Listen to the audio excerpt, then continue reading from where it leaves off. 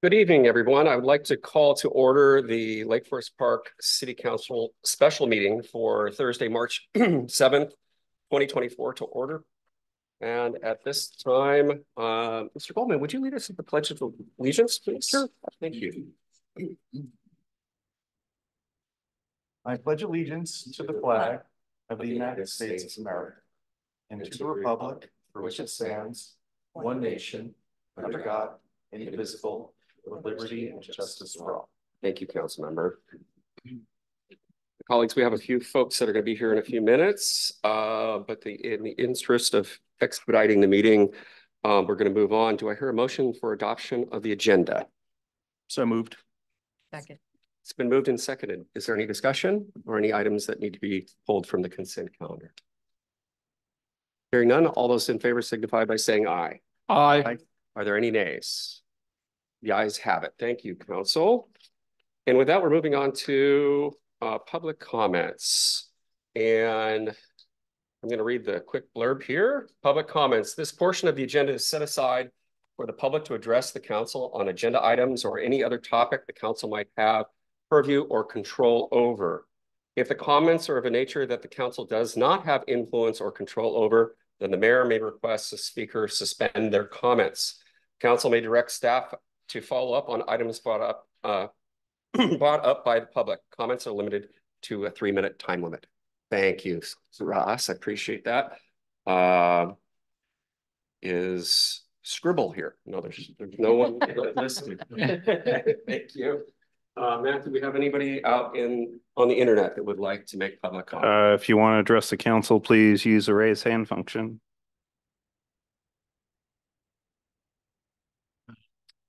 Okay. Doesn't look like it, Mr. Mayor. Thank you, Matt. I appreciate that. With that, we'll close public comment. Okay, we're moving on tonight. We have some great presentations coming up. And beginning with, Mark is going to present to us the Planning Commission work plan, or introduce it, I should say.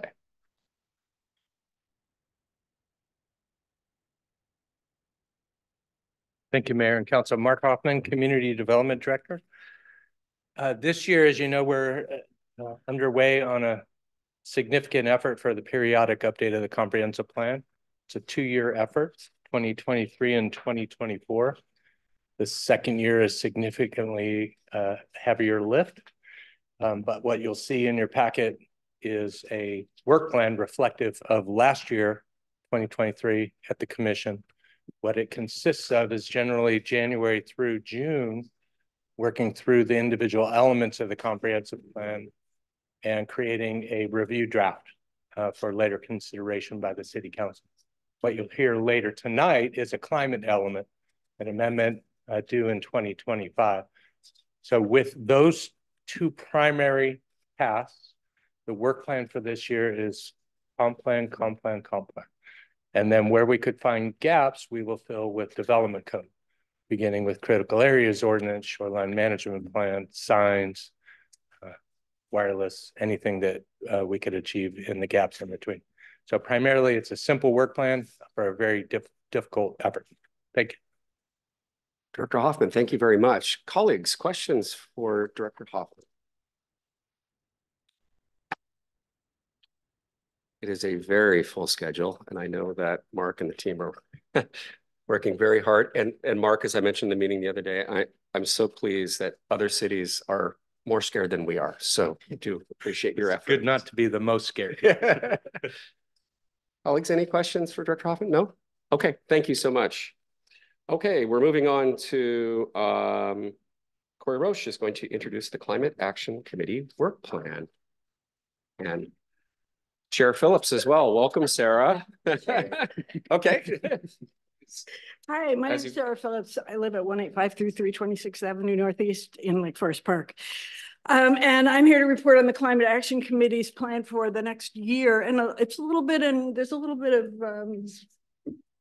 flexibility in our plan, but we're going to present you what we think we're doing. The first is that we're currently reviewing the climate action plan, and we will, I think I've come to you before and said it's just around the corner, but I really actually believe it's around the corner. We've been working with a consultant to smooth it out and to introduce some graphics that we think will be helpful, and also to do an equity review. The climate committee just didn't feel comfortable with our ability to do that, and we're having somebody else look at that. The complete document should be done March 29th, and then we'll go back and look at it one more time as a whole committee, and then we'd like to bring it to you and have a chance to chat with you about that. We're also then beginning to do some pivots that we wanted to talk about. We are going to develop a set of legislation for you. That is what we saw coming out of out of the climate action plan, which we thought would be kinds of ordinances and resolutions that the council should take. And we've developed a list, and now we're trying to find model ordinances from other jurisdictions to look at what kinds of things. Heat pumps in new construction is a sort of an example of one of those, but some of them are a resolution to add a fiscal note to everything you do, instead of a fiscal note, a climate note. I'm sure you'll love that. So we were thinking about things like that. And those, of course, would come to you for you. We're also spending some significant time coordinating with the Planning Commission, which turns out a little bit more difficult than we thought, because we had sort of an idea in mind about how we were going to do that. And now we're going to do it in a different way. But what we're going to be doing is taking the kinds of issues that we have, and because of the grant that's coming forward, instead of having a climate element, we're going to take the elements in the climate action plan and integrate them into the existing elements for now. And then, so we've had help from a consultant, but the committee is really working very hard this month to do that review ourselves, to make sure that, every insight we have is integrated into the comprehensive plan. And then we're spending some significant time. We think the next phase is outreach to the public. Once we've talked with the council, we're doing some outreach to the public, and that has, we have a book club. This is our second book that we've read. We're trying to work with the library to sort of see if they would take that over. Our notion is as many ways as possible to integrate the conversations about climate into as many places as we possibly can. And that's sort of the notion about what we want to do as we move forward, is to have conversations about climate. How is it that we can engage in a way that isn't, hostile or anxiety producing, but sort of engaging with people and having conversations. So we do a lot of tabling. We're going to table at the Green Fair, the farmers market, and that notion of engaging in conversations to, there are changes coming, and no matter how much you don't want it to happen, it's going to happen. So we need to have those conversations. We're planning a couple of things. We have set up a town hall meeting on climate for the first legislative district, and our senator and 2 representatives are coming to Third Place Commons, and the other cities in the district are have indicated some interest. Kenmore is co-sponsoring it with us, and working on flyers and being really helpful. And we've talked with Kirkland and Woodinville and Bothell to see if they want to sort of join in.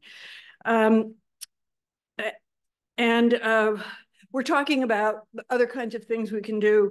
So we keep running into issues around recycling that people think is ours. So we think we ought to do something about recycling. You go into the commons and you can't figure out what to do with your coffee cup, right? And the pictures don't match what we have. But sort of that happens in my household as well.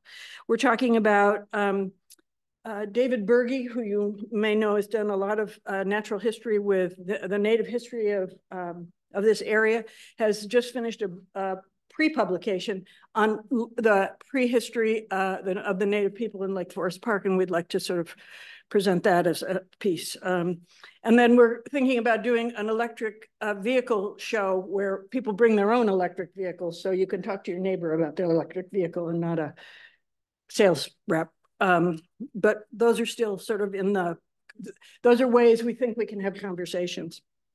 I think that's it. That's what so that's the pivot we're taking, we think we'll be taking, but we're very excited to bring you the plan. I just have to say, this is an absolutely remarkable group of people that you put together. They're very smart and very hardworking, and have really made a commitment to this. And we are a lucky city indeed to have this level of people showing up in these committees. Thank you. Thank you very much, sir. Colleagues, questions for Ms. Phillips or Ms. Roche? Oh, can you hear me? Please. I didn't have a question, but I just wanted to thank you, Sarah, for coming to speak with us tonight. I know you work really hard. You put in a lot of time and effort. This is very passionate. It's obvious you have a passion for the climate and the climate committee. And I really appreciate everything you're saying. I take it very seriously, personally. Thank you. Thank you, Councilmember. Any other questions or comments? Apologies, my voice is. Thank you very much, Sarah. Thank you, Corey. I think you're staying right where you are. Thank you. And then next we have the Parks and Rec Advisory Board work plan. And I'm Tyler Dittman. Tyler, yeah, welcome, Tyler. Sorry. Hello, everybody. Tyler Dittman. I'm supposed to give my address, 19224 25th Avenue Northeast in Lake Forest Park. I'm the chair of the Parks and Rec Advisory Board for the city. I have two parts for you tonight. One is to talk about our 2024 work plan, which I think you have a copy of. And the other is to talk about a memo that we just sent to you about some open design questions on the new park. I'll start with the work plan, if that's okay with you.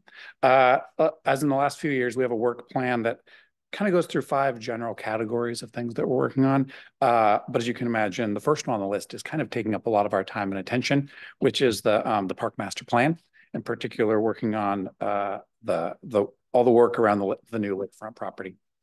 So we continue to work with our consultants and connect with the community when we can at the different design sessions and other community meetings on our own. We're also trying to increase our park social media presence. We have some ideas for that. It's kind of low scale at this point, just describing the parks one at a time in various posts, just to kind of stir up a little interest in them when we can. The next is to increase our use of the parks by the community. The last couple of years, we've had I think, really successful yoga in the parks on summer Saturday mornings. We hope to continue that this summer. It is really a fair weather activity, however. So we're looking at other things to do throughout the rest of the year. We are looking for other community participation options for us as a board, particularly in the parks or with recreation. We had a really good, just as an example, a really good connection with the Shore Lake Arts group, looking at holding yet another event in one of our city parks, probably over the summer. And then just generally, we're open and hoping to connect with all the different, the council and other advisory groups to the council on parks issues. So including the Climate Action Committee and Tree Board, things like that. That's the plan for the year. Tyler, thanks. Questions for Mr. Dittman? Very important work. I know you're working very hard, a lot on your plates. Thank you.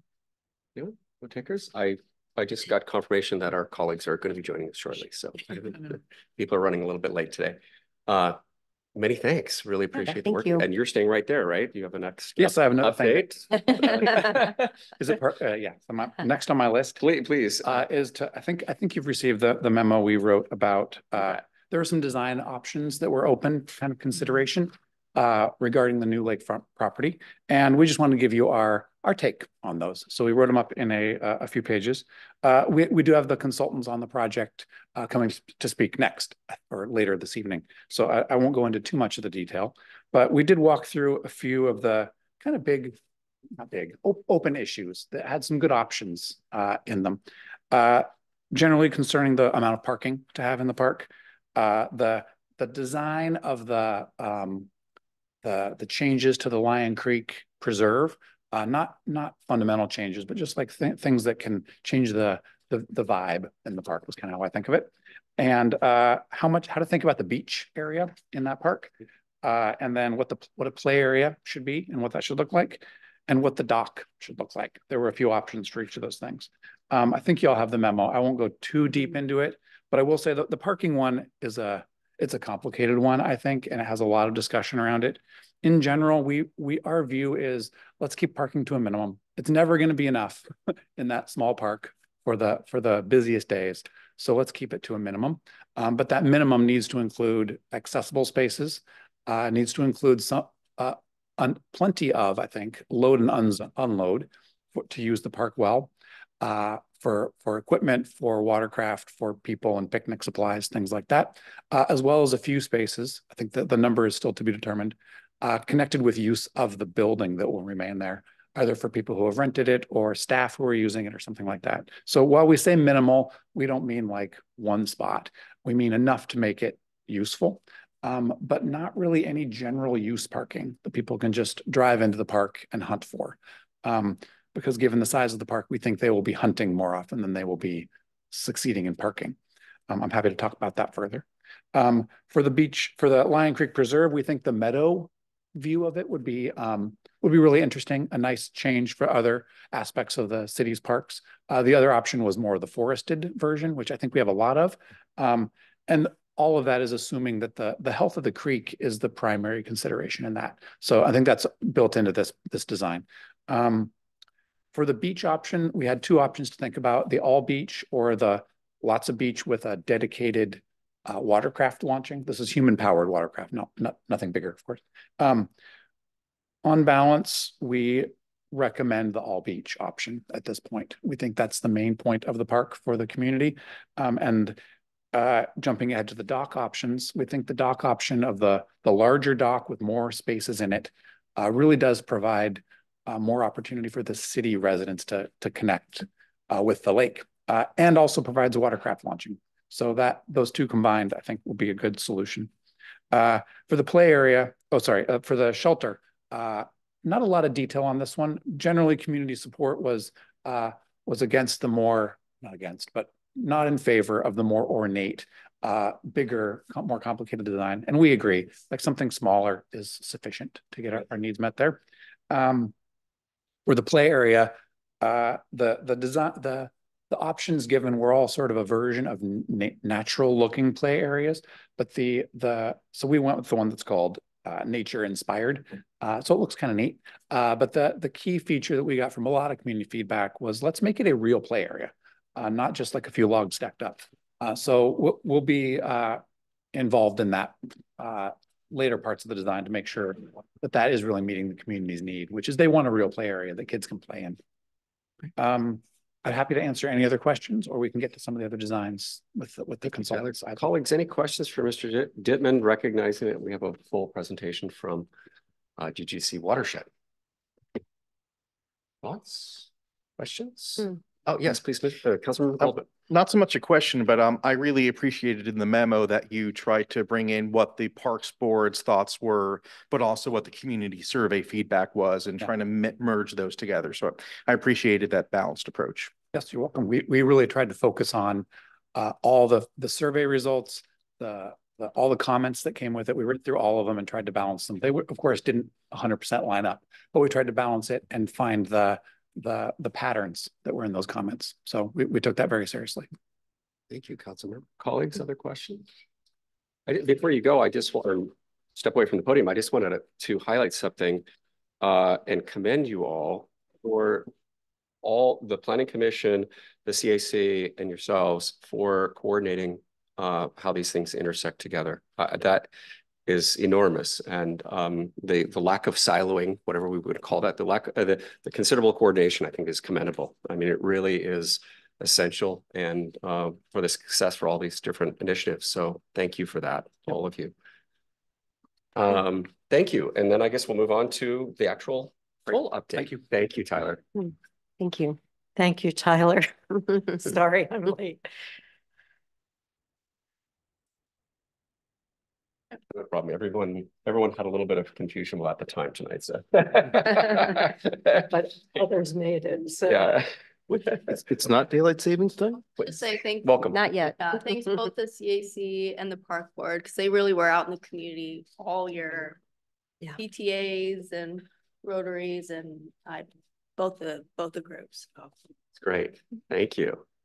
Well, welcome. Okay. Please. Amber back from ECG Watershed to do the update of where we kind of are on the concept plan. We'll wait for that real quick.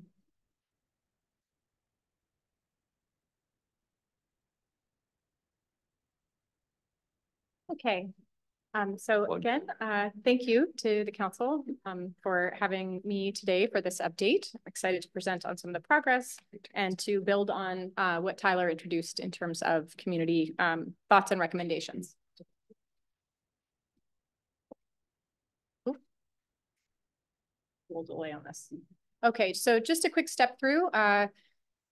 The last time that I presented to the council was November 9th. At that point, we had completed pre-design. We were moving into the conceptual design exercises, including design programming, which is looking through the community's feedback, looking through the feedback and direction that we received both from the council, from other stakeholders, from some early communication with the tribes, as well as the assessments that were done on the property. So figuring out what would be acceptable uses, what are in line with the values and feedback that have been shared with us, and then developing those into some alternatives.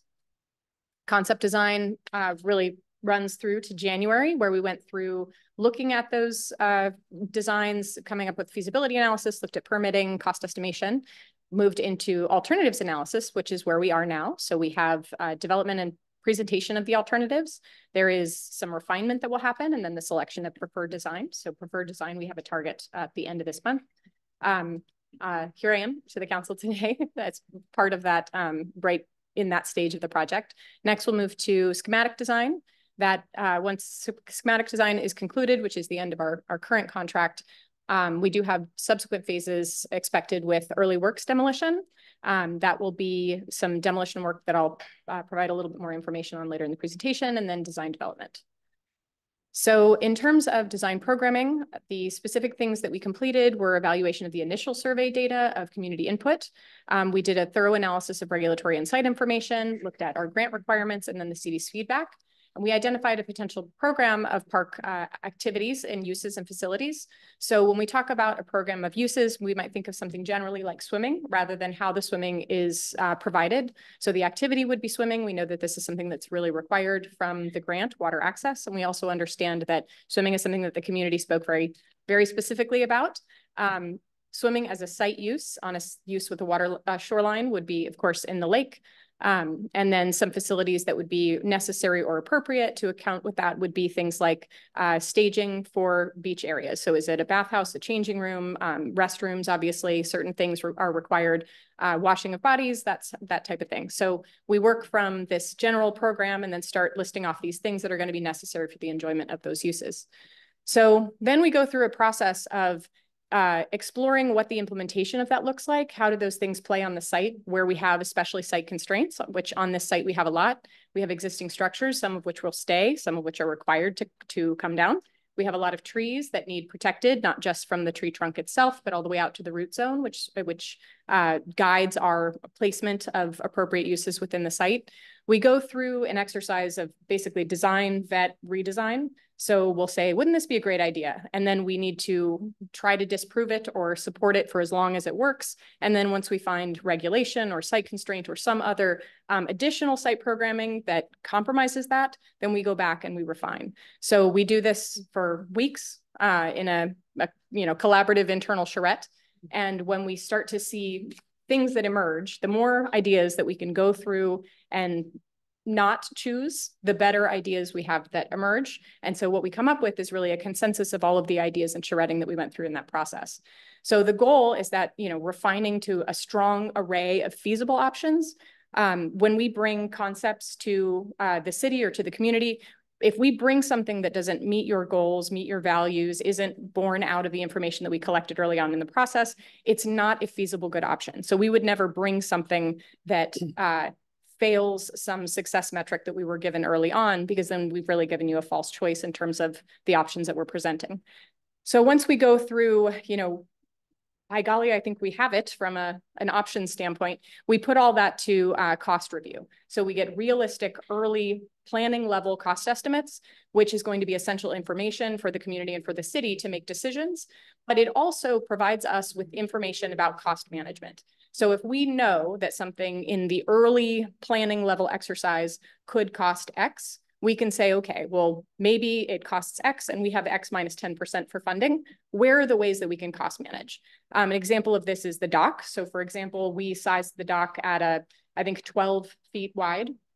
What we learned in our cost pricing is that regardless of surfacing, regardless of pilings, regardless of support structure, the single biggest driver of dock cost is square footage. So by just saying we have a 12-foot wide dock, if we cost manage that down to 10, we have lost 20% of the cost. So fantastic in terms of giving us flexibility as we refine these options forward to figure out what funding we received, what funding is available, and what funding will support. So by knowing what we have in the design options, we can start to target different funding mechanisms, which I know is something that is really critical for this project. So for example, the dock being a water access facility is eligible for a lot of other grants. So we may not have to move that 12 feet down to 10 because there may be funding that we can target specifically that'll fund the full dock in its initial conception.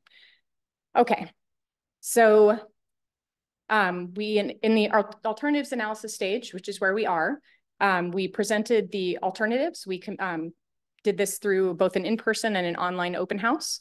We're continuing to engage with the community through those things. So we pushed social media, email, and postcard updates to alert people that this information was available for them to see, review, and participate in. We did a presentation of the design options to the PRAB. And we presented prior to that an overview to city staff. So this was a pretty long meeting with the Parks and Rec Board. Went through a lot of information, much more detailed than we went through with the community, but giving them the chance to really ask questions, understand the design thoroughly before they were presented to the community so that they could act in their role as liaisons to the community to answer questions and to provide more information, being that they had that special forum to get really in-depth into the information. So the community workshop, this was happened at the end of February. And oops. Okay, to get people coming to the workshop, we have a very involved community. We've had great, attendance at all things around this park. So I wanted to share some of the metrics about that. The last time I met with the council, we had 780 unique visitors to the website. By when I started this presentation early in the week, we were at 2,500 unique visitors. So more than 300% of that initial amount. We now have 172 individuals on the listserv. That's about doubled from the 96 that we had previously. Our postcard mailings, that was 4,733 direct mailings to homes in Lake Forest Park. Then that was once in the pre-design stage and one in this stage. E-News, there's a citywide distribution. We've been coordinating with Corey and with E-News to make sure that there's posts that go out in that. And then the engagement surveys for the project. So the pre-design survey, we had 496 responses. Then after we did workshop 1, we put up basically a survey that went through all the workshop 1 content for anybody who could not attend in person. We had 7 responses to that survey. And then for workshop 2, we had attendance of about 100. We had an additional 181 responses on the survey.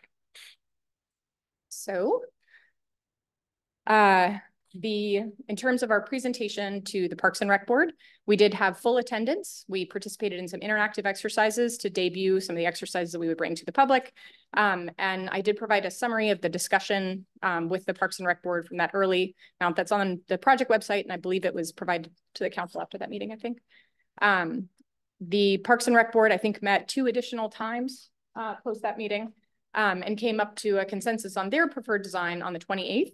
We published preliminary results for the community survey, I think 2 or 3 times, and was sending those to Corey as they were coming in to make sure that the Parks and Rec Board, through their deliberations, was seeing what the community sentiment was. And then the Parks and Rec Board sent a memo to you guys yesterday with their recommendation written down. So the community workshop, we had 87 participants sign in, but we estimated about 100 attending. And as mentioned, 181 responses on that survey, which was open from the day before the workshop through to yesterday. Okay, so the Parks and Rec Board meeting, I won't spend a tremendous amount of time in terms of what those recommendations are. Tyler presented what the individual choices are for each of the option areas that we presented. And so this is what that recommendation based on the PRAB looks like. So we showed a handful of example plans earlier on to the council. We talked through the community meeting about, or not to the council, but to the Parks and Rec Board. Through the community meeting, through the online survey, we showed, these are the different option areas. These can work like puzzle pieces and they can be put together in multiple different iterations. We talked about how the, cost guidance on the park was somewhere between Log Boom and Tualadees as these are near us and similar to our condition. So we don't know how much this would cost, but if we're in that range, maybe we're in the right range. So we did some cost exercises based on all of those options pulled together. What is the lowest cost option going to cost and what is the highest cost option?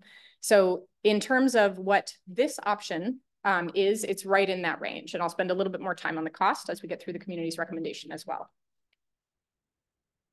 So the second presentation, or the second, really group presentation of the design options was the community workshop.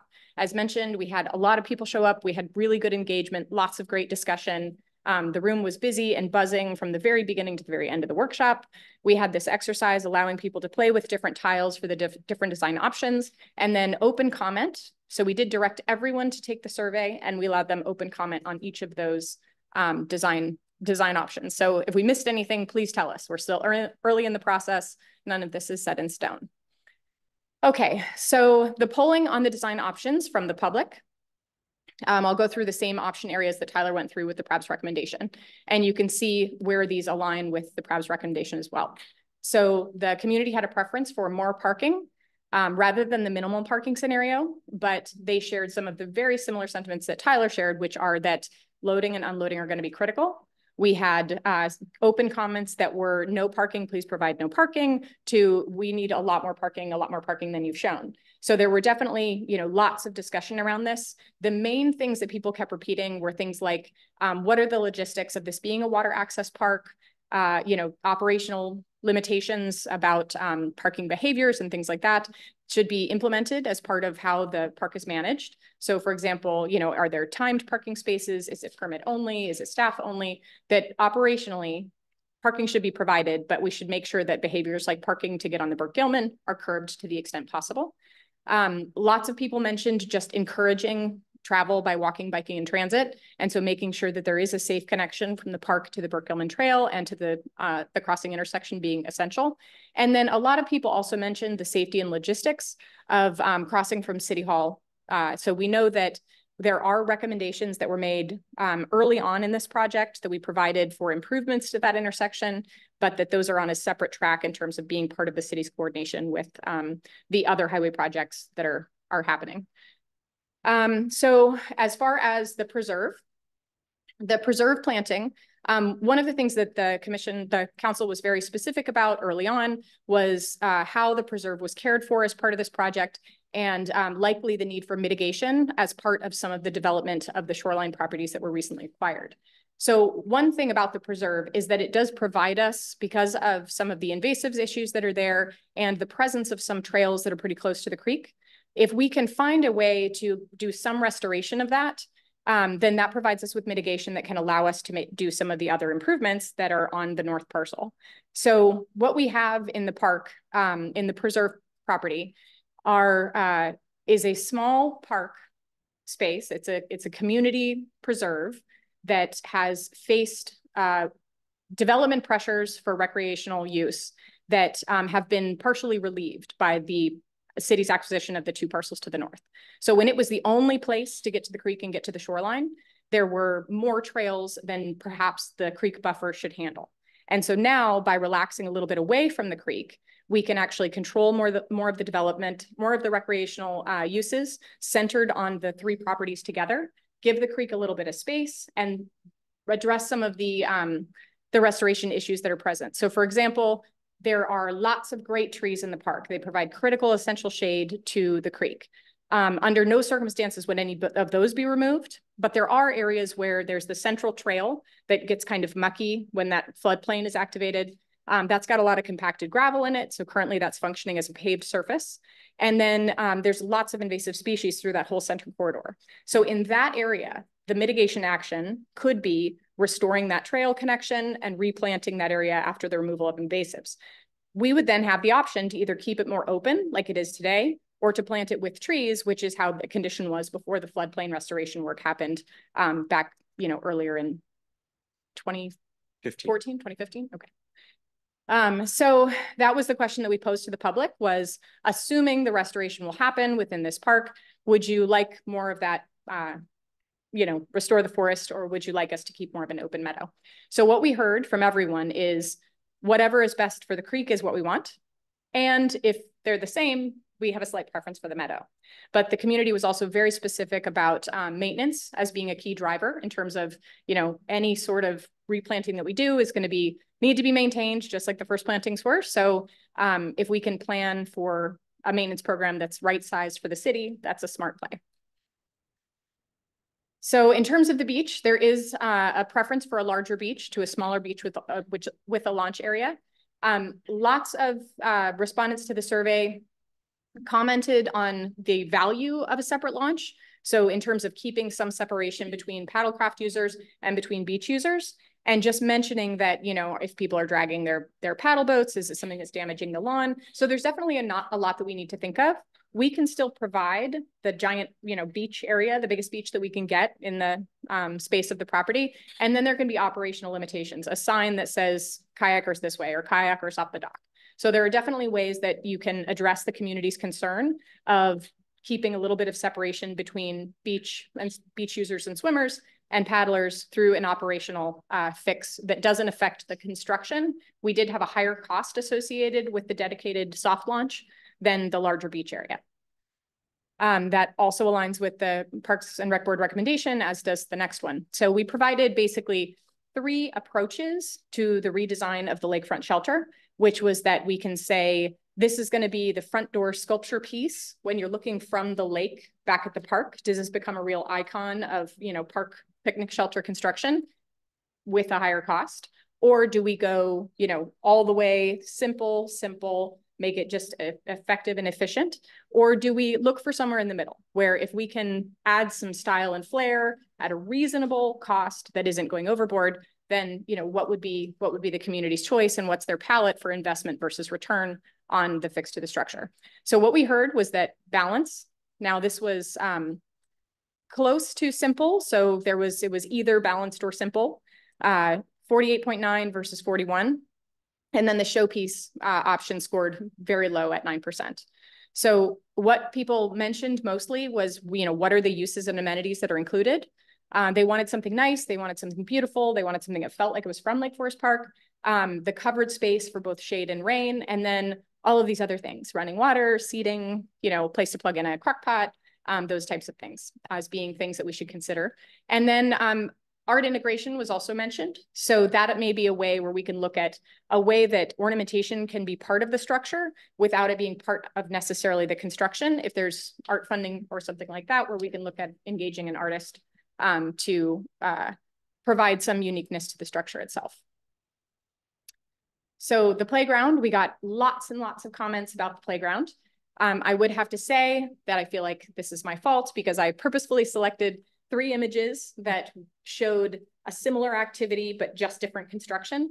And those made the playground look less exciting than we intended to be. So my apologies for that. So everyone said that a playground is very needed and a playground works well with this type of other uses that will be in the park, being at a beach, family activities, family gathering, events. And so a playground that is right-sized for the space, where we have the playground set, it has open sight lines from both the beach area and from the deck of the large house. It also is underneath 2 canopy trees, which would allow us to save by not needing a sunscreen structure over it. So basically, it sounds like the community is asking for the best structure that we can get that will fit in that space and still accomplish these other things of not conflicting with tree roots where trees would have to come down, not conflicting with overhead limbs where those would have to come down. But there's lots of options. And one of the great things about play structures is once you identify what you're looking for in terms of the look, there are lots of grants and grants, either from vendors or from other suppliers that can help to pay for playground equipment. So just by knowing we want something that looks a little bit like this gives us the ability to start to target some of those funding opportunities for funding the playground specifically. What we also heard was that, the playground shouldn't be all of it. There should be opportunities for nature play and engagement throughout the park. One great idea that actually came from a young man at one of the tables was, one of the tables during the public meeting was that he wanted to do a search and find through the playground, but we had actually thought it would be great after doing the interpretive plan to do a search and find basically throughout the whole park. So have these little, Easter eggs that you find throughout the park that call out flora and fauna, these really specific nature engagements that came out of the research that went into the interpretive plan. It tends to be a low cost option of giving something really great that allows you to notice something a little bit different each time you go. So to the extent that we can continue to add those things, so these other layers of play to get people, at the playground, but then also away from it, I think can be incorporated into the design cost effectively as we move forward. So there is a slight preference for the all activity dock at 51% over the modest dock at 48%. But the community was very close on these things, so nearly divided. If we would have kept the survey up for, a week longer, they may have evened out exactly. More of the question that we heard was about the appropriateness of uses that, again, would be operationally allowed or not allowed on the dock. So watercraft, is this a motorized or non-motorized park? Fishing, is fishing allowed? Is fishing not allowed? And then a number of comments mentioned a delineation of the swimming area or containment of the swimming area, which can be done through buoys or other things, or again, through operational limitations like signage. Okay, so some of the recurring themes that we heard from the community feedback. So this is outside of really the questions of saying, pick one. This is the more substantive, feedback that we received. So the prioritization of environmental protection, preservation, and restoration is a key driver. Lots of the community commented on this, even when they would say, we need more parking, but it needs to be sustainable. We need a bigger parking area, but it should be made of recycled materials. So we heard this over and over again as part of really, a critical ethos that's important to this community and should play into every single aspect of the park's construction. Providing a robust playground, multiple activities, a wide range of things, and make it accessible if we can, or as accessible as possible. Designing for minimizing maintenance. So really thinking about the long-term operating cost of the park and the park's uses and activities as a component of the park design. Accommodating a wide array of recreational activities. The nice thing about passive recreation spaces like this is that when you think active recreation, you think tennis court. So it's one facility for one activity that serves maybe 4 people at a time. A passive activity park like this, we can basically say, here is a healthy, nice space where you can decide the activities. Is it a game of catch? Is it a picnic? Is it, a family reunion? What are the types of things that you do here? So by programming less and building a little bit less and making it more flexible, we're actually accommodating a wider array of potential uses that can hopefully grow with the community as the community's recreational trends and needs change. So the next thing was concerns about parking capacity and logistics. So this is a long comment here. I'm not going to read the whole thing, but there's lots of people thinking about, how is this going to work? We're aware of the issues on Beach Drive. We're aware of the issues with the Civic Club parking. Yes, there is parking at City Hall currently for the preserve that a lot of people don't use. So we really need to spend some time both thinking about how this is going to work, phasing the improvements in the construction to make sure that things like the safe crossing, the sidewalk, the additional crosswalk are present at the opening of the park. So if there is a phasing plan, which we anticipate exploring in depth as we move forward in the design, making sure that the stage is set and people are comfortable with how we're directing most of the access of the park. And then the last being cost is a concern. So we had a number of people mention, that this park seems like it's going to cost a lot. We had some people say, spare no expense, that we've been waiting for this park for a long time. But what it means is that the community is tuned into the conversation about cost. They will be tuned into the conversation about funding and fundraising. And so to the extent that we want to have an honest, authentic conversation with them, making sure that, we are being upfront about areas for cost management, when cost management actions can be taken and what the cost of those will be. And then of course, as part of cost, maintenance and operational cost should be considered. So here is the design based on the community polling, which aligns with the Parks and Rec Board recommendation. So we have 2 recommendations from the community liaisons and the representatives to oversee the, park system in Lake Forest Park. And then from community members who engaged with this process and who participated in things like the survey, the alignment of those 2 things. Okay, so some of the synthesis of those design recommendations. Design options were selected.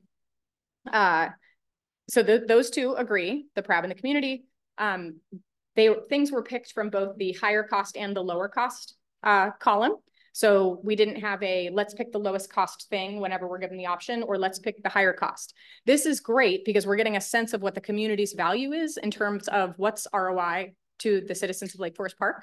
And so in the selection of some of these activities where they're saying, yes, this one costs more, this one costs less, what will you pick? So we had both sides of that coin. So as mentioned, we did the early pricing exercise, which I think had us somewhere between like 5.9 and 8.7, I think, million, based on the community's recommendations and the PRAB's recommendations. At this point, pulling from the information from the early cost estimate, we're at a rough cost of $7.65 million.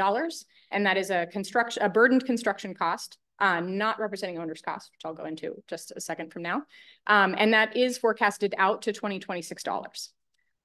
So that is in line with those 2 brackets. Now, those 2 brackets were paid for before, so we did escalate their costs up to $26. And so the cost of the 2023, I think, cost of Tualadees was in like the 6-something million, but forecasted out to 2026, it actually puts it at 8.9. Okay, so some other feedback that we received both from the community and from the Parks and Rec Board will be really critical in terms of how we refine the design moving forward. We got a great comment today about how the design team hadn't thought about pervious pavements. And we just didn't want to spend too much money on geotechnical borings. So we wanted to figure out where the pavements would go. And then the beginning of the next phase, we'll do geotechnical assessments to determine if pervious pavements are feasible, which hopefully they are. And then specifically what comes next and what that feedback will inform, things like cost management, which I've mentioned, what are the details and specifications of actually how the park comes together and is constructed, and then refinements, which will be inevitable, to tweak geometry and dimensions and things like that as we move the design plans forward. So here's that statement about the relative cost of this project with others. So we're basically, right in that range of where we were hoping to be, with a lot of room as the design moves forward to manage cost. So this $7.65 million is based on that early pre-design or that early concept alternatives ROM pricing, so rough order of magnitude planning level cost from our cost consultant. And that does include a 20% contingency, because we don't know. It is escalated to $2026. They did estimate that owner costs, so these are things like design costs, engineering costs, permitting, sales tax, permit fees, jurisdictional fees, inspections, that all of those could represent an additional 40% on the construction cost number. And so that actually puts us at a construction plus owner's costs of $10.7 million. So what we should know is that is $10.7 million as the all-in in $2026. Now, the city has already spent $300,000 on some of the current work. So that would actually come off of that 10.7 in 2023 dollars. So there is a little bit of playing with this math in terms of how we get to. We also have, the city has $270,000 from RCO for selective demolition of some of the structures. That is 2023 dollars, which would also come off of that 10.7, and that's grant funded money that would be spent this year. So as we are moving this project forward, the total all-in cost is being slowly accounted for in the investments that the city is making today to reduce that cost of what the 2026 dollars would be for doing it later. Okay, so once we get through this, we have selected the preferred design. The city council has decided that, this is the plan that will move forward. We'll immediately go into refining that design down a notch, thinking a little bit more about materials, providing that back to the cost estimator consultant, and getting a repricing, not based on us saying, oh, these are the prices you gave us before, and that rounds out to this, but actually getting a full new cost package based on the preferred design. Okay, this is very small text, my apologies. This is actually our permitting and feasibility study based on what some of those options are. I put this in here mainly so that we would have it as if you guys had questions about permitting, we could refer back to it, but that's here. So I'm just gonna skip over it and go to questions and discussion. Do you want me to pull up the permitting information? Let me know. And then also, if it doesn't bother the council, I would love to take notes on my laptop, but I can take them by hand if you think the typing is going to be distracting. That's fine. Go ahead. That's fine. Council questions for Amber. Councilmember Lebo. Thank you so much for the presentation. It's exciting to see how far we've come and what we can envision as the final product. Question for you is about the engagement with our tribes and our native peoples, and how have they been brought along in this process? Sure. Oh, sorry. Do I have to wait to be recognized? No, please go right ahead. I apologize. Sorry about that. Okay, so we have been sending just here is what the process is looking like. Here's where we are in the process. This is a general update. This is how you can provide feedback. And we've been providing those emails to both representatives of the Snoqualmie tribe and representatives of the Muckleshoot tribe since the project began. So we have gotten on occasion an email back, hey, this is interesting. Can you follow up? Can you send some information? They have at times wanted to, look at the community engagement material before it goes out. They provided some great feedback on care for the preserve, on things that will be things that are likely to come up as potential concerns when we make an application, and that application is provided to any tribal representatives as preferential commenters. So that's been great in terms of getting that feedback early and making sure that that's incorporated into the process. We have been thanked by both tribes for just continuing to send them updates and allowing them to participate and provide feedback on their schedule and how they want to. As the design is moving forward, we have definitely been hearing a little bit more about, have you thought about this? Let us know when you have design drawings. So it sounds like what we have done in this first stage is establish a solid degree of trust and open communication that I think is going to serve us very well in terms of refining this design to when we make applications. So do we have early approvals? No, but we do have open communication and a good relationship. So I think that's an excellent start. And the fact that the tribes have commended, the effort that the city has made to be proactive with the communication, I think is very strong. Thank you. Thank you, Councilmember. Councilmember Good. You've done a great job at outreach. Very thorough presentation. I really appreciate all the facts you put in there. I am wondering, have you done any engagement with the people that live on that street? Because that process is probably going to be interruptive to them, and they're going to be affected long-term probably by whatever traffic of people there are. We have done 2 direct engagement meetings with representatives of Beach Drive and residents of Beach Drive. One was a slightly larger group, I think about 30 residents. Is that right? Something like that. And we sat, we took questions, there was open discussion, there was very candid expressions of concerns about, what their ideas were, and getting that early in the process and allowing us to respond with the expertise that we have on the team is great. So we do have a traffic engineer as part of the design team who we thought, this is a project where we're going to need really specific traffic engineering. And what we essentially did is, when we first started talking about this project, we understood that with the preserve being part of the project and the preserve parking already being located at City Hall, and with the city administration really feeling like, no matter what, there's going to be a degree of parking that's provided at City Hall, either as overflow or as the main parking for the project, that the project exploration needed to encompass that whole area. So both Beach Drive, those 3 properties, and the intersection all the way across. What we heard by doing that was that our consultant analyzed the intersection. And then when we heard from the Beach Drive residents that queuing on Beach Drive because of the signal timing was a was a problem, and that was further complicated by the U-turn action through the intersection, and then by people trying to get to the current preserve property, that all of these things work together. And so we had our traffic consultant be able to say, you know, yes, if we can work with WashDOT to allow U-turns, that'll help. If we can work with them to change the signal timing, that'll also help with the queuing. And if we can establish things like a one-way entry to the park that pulls people off of Beach Drive while they're waiting for unload and unload, or unload and unload, then we'll be in a better circumstance to plan all these things together and hopefully address these within the scale of what's possible in this project. So that's another thing. So we do know, you know, there are boundaries to what we can accomplish with this park project. And I think in providing the Beach Drive residents with an open channel to contact Corey with comments for the design team to look at those and to provide a conversation back. Again, we have open communication. So if there is a concern that arises, hopefully we get it early rather than when, you know, the final plan is ready to be implemented and then we have a dozen people show up to protest the adoption of the plan at the end. So the hope is that as these critical things become apparent, whether it's certain stakeholders in the community or kind of a one-off comment that somebody has as an idea that they think should be important to this park, we want them to share it early and often, because now is the time where we have the most flexibility and control to make sure that those things are accommodated in the design work. Or we have plenty of time to have a conversation about why that's outside the scope of the current work, but can maybe be addressed through some other means. So one more thing. So right now you're waiting for them to reach out to you with any other questions they may have, or are you planning to do further outreach to them just so they are kept in the loop along the way?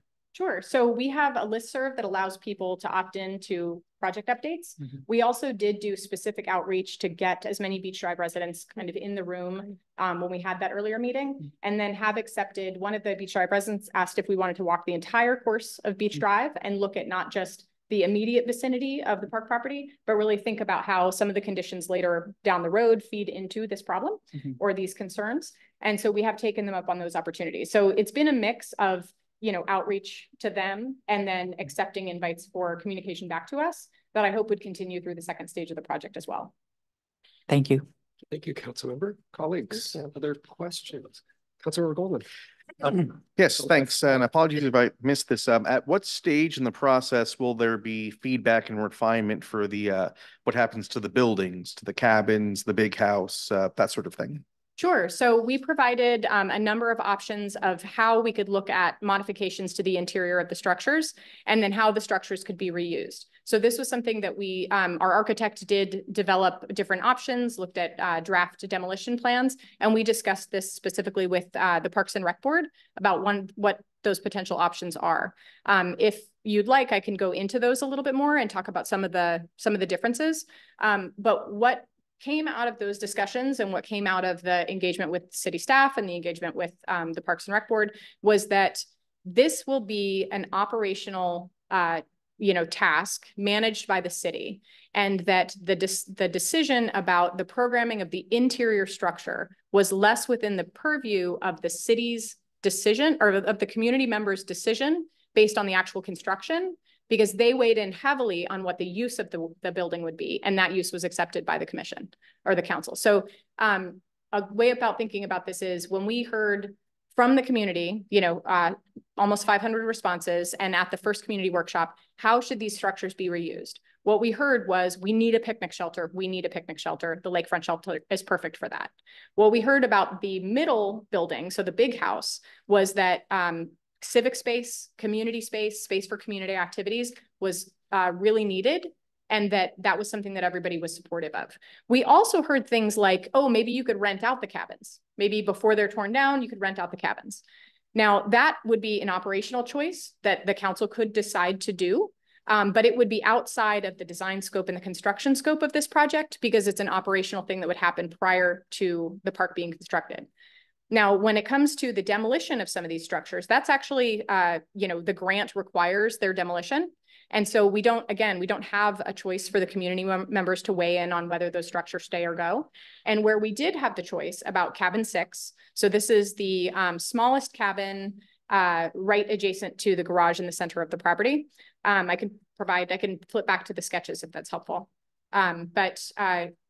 Basically, we provided parking options that allowed either for the keeping of that structure, or for the demolition of that structure. And what we heard from the city was that office space was also needed. And what we heard from the community was that there should be eyes on this park all the time. As long as it's open, someone should be here. And so thinking about how Cabin 6, which is the northmost, so the page left building, the tiny one,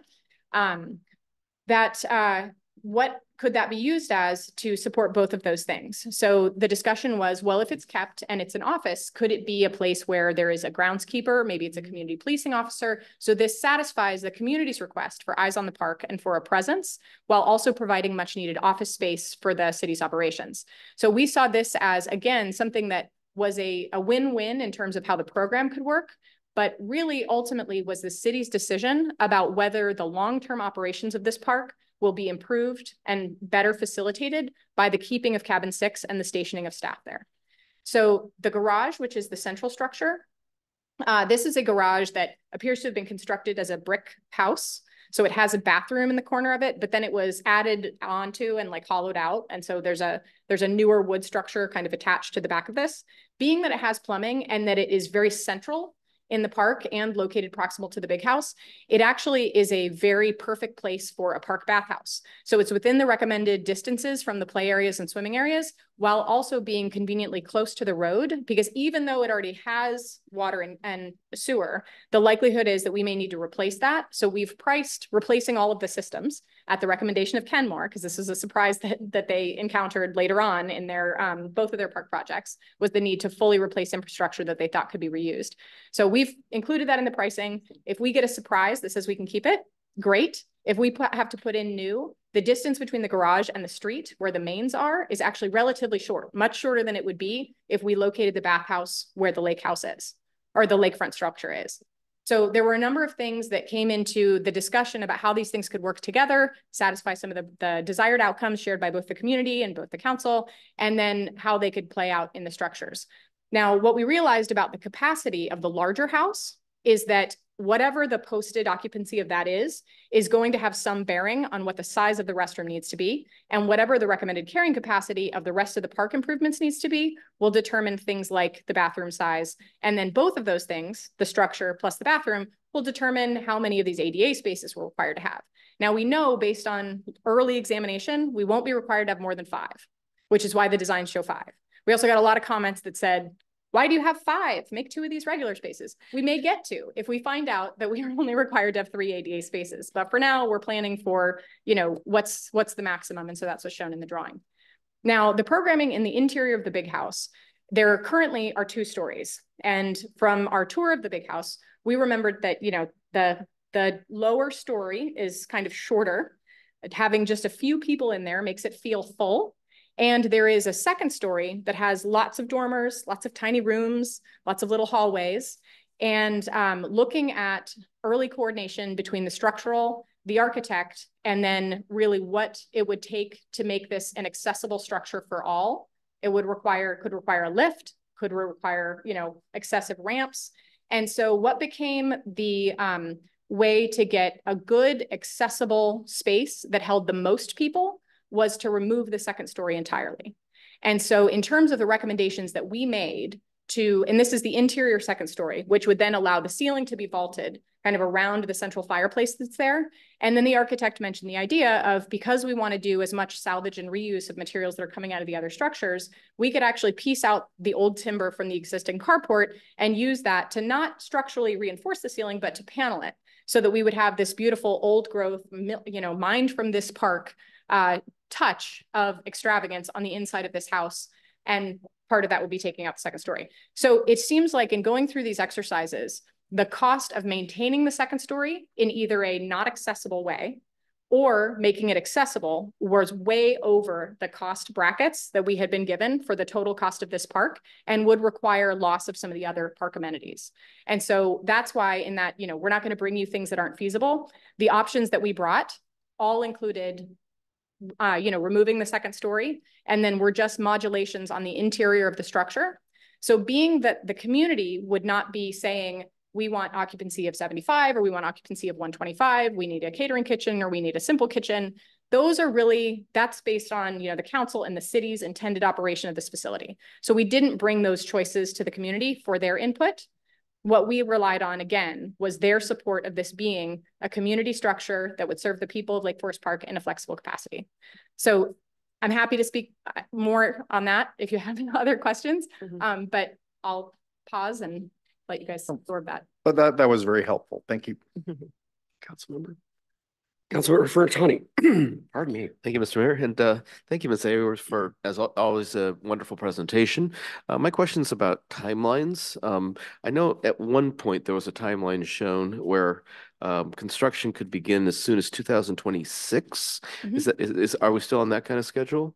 So yes, so right now we haven't had any gaps in the project moving forward. And so that's really where that would cause, an issue. So we know that we don't have enough funding to support the process and the construction currently. And so there may be a gap where we say we need, 6 months, we need 18 months to fundraise for this project, and then we'll push it forward. So the current timeline assumes no gaps. It assumes that as those next phases are starting, they're funded and we're sort of rolling forward. The reason that we're in a 2026 soonest for construction is that we're assuming a 12-month review period for the core permitting, which again, so the structures, the current dock that's on the Turner property, the new acquisition, is condemned. So it would be an attractive nuisance if the park were to open. So before the park opens, we would need to take that out, and just the action of removing that dock, if we do nothing else, requires core permitting. So no matter what, we are in a federal core permitting situation with a 12-month window. So we also need the construction, especially the construction of the waterfront, to align with the in-water work window that's acceptable from Fish and Wildlife. And that is July to September. So in order to have permits submitted to make a 12-month work window and to have the in-water work align within a construction timeline, it puts us in 2026. Yes. Thank you. Okay, colleagues, any other questions? Deputy Mayor Bodie. Thank you very much. I just wanted to say, as someone who's been listening in or sitting in on all the meetings of the Parks and Recreation Advisory Board and looking at all the work as it progresses, I wanted to thank both the board and its members, because I think they just did a fabulous and thoughtful job. And I want to thank your group for doing a really excellent job listening to the community and giving us options, and then taking us through with really good information to make decisions. So I feel like we're well positioned at this point, and how great is that? So I wanted to thank you all. Thank you, Lori. Councilmember Lebo. This is sort of a question that represents my lack of knowledge entirely of the site. Is there a bulkhead on the north side of the property? And if so, on whose property it is? Yes, so there is on this figure here. So essentially where the old dock is on the Turner property, there is a small area of bulkhead that is facing the lake that supports the entrance to the dock. So that in these plans would come out. Okay. There is a long bulkhead that is on the property line, basically the north property line. Well, because this is a diagonal site, it's sort of the east-north side, right? It's the top one. Right. And so the history of this site from a geomorphology standpoint is that this whole thing would have been underwater, would have been lake bottom, then the lake was lowered, and they, constructed all sorts of things and filled these. That is an extensive, parallel armoring to the earth that's holding the site in, and then also to the property owner on the north. So there are definitely reasons why, from an ecological standpoint, if we were trying to bring the lake back to its,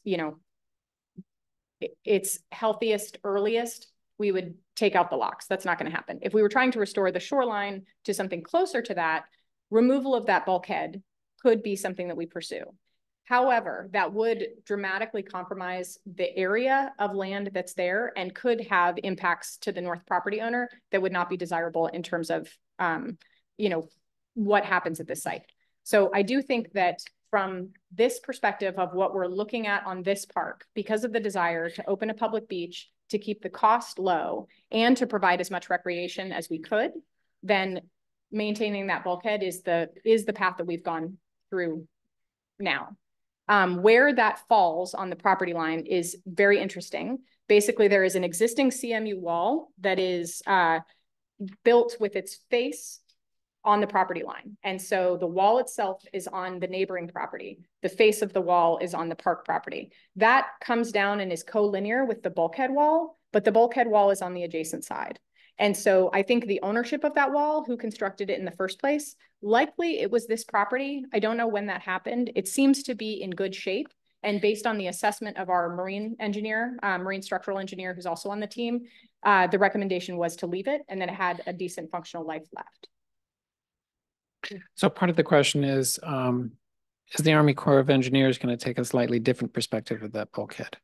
Well, I think that's entirely possible, you know, that we don't know what their comment may be. And their recommendation may be, if you're going to go this far, why don't you take this out too? Right. And again, can they compel you to take it out? No. They can, though, prohibit you from repairing it or from replacing it if it were to fail. And so what is proposed in that area, you can see from these plans, is extensive native planting, extensive buffer planting. And what we're seeing and what we're doing on more shorelines where we have a bulkhead that will remain is taking the course of potential planned obsolescence. Concrete bulkheads don't last forever. They either fail or they become obsolete. And so when this one fails or becomes obsolete, it may be 30 years, it may be 60 years. And what we will have done is not put new investment right on top of it. We will have stepped back, you know, the uses in the park as what's, you know, currently there. There's a cabin that comes a little bit closer to it, closer to the edge of that wall. We'll have put in native plants. We'll have tried to do as much as we can to put in things that as, you know, lake water intrudes, if that bulkhead starts to give way, are we still going to be left with a park, a usable beach? And the hope would be yes. You know, 50, 60 years from now, there's a lot of things that can happen climatically, environmentally, but the goal would be that the action that we're taking now would not be something where that investment would be lost if that wall eventually is not allowed to be fixed or replaced. So for example, some of the early discussions we had talked about things like, is that the area that serves kayaks? Is there a kayak locker? Is there a kayak concession? Maybe that's where a picnic shelter goes. That would be putting investment where we may not be able to protect it in the long term. And the life of the investments that we're, you know, working with the city to make, we would want to make sure are protected as to the extent that we can forecast at this point. Okay. Thank you. Just a quick follow-up on the Army Corps is always very interested in the dock area. And so if you remove the docks, will they allow you to put them back? So we've done extensive permitting feasibility and permitting review with both our marine engineer that does dock installation, you know, does dock design, new docks, and then with our permitting expert who does permitting all around the lake. And so what we are doing here is what's called a dock consolidation. So basically by saying that we have two existing docks, neither of which serve the new purpose. Right. And by giving those up, we are then doing something that is a very good mitigation for adding a new dock that will actually better serve the park and can be built to today's standards.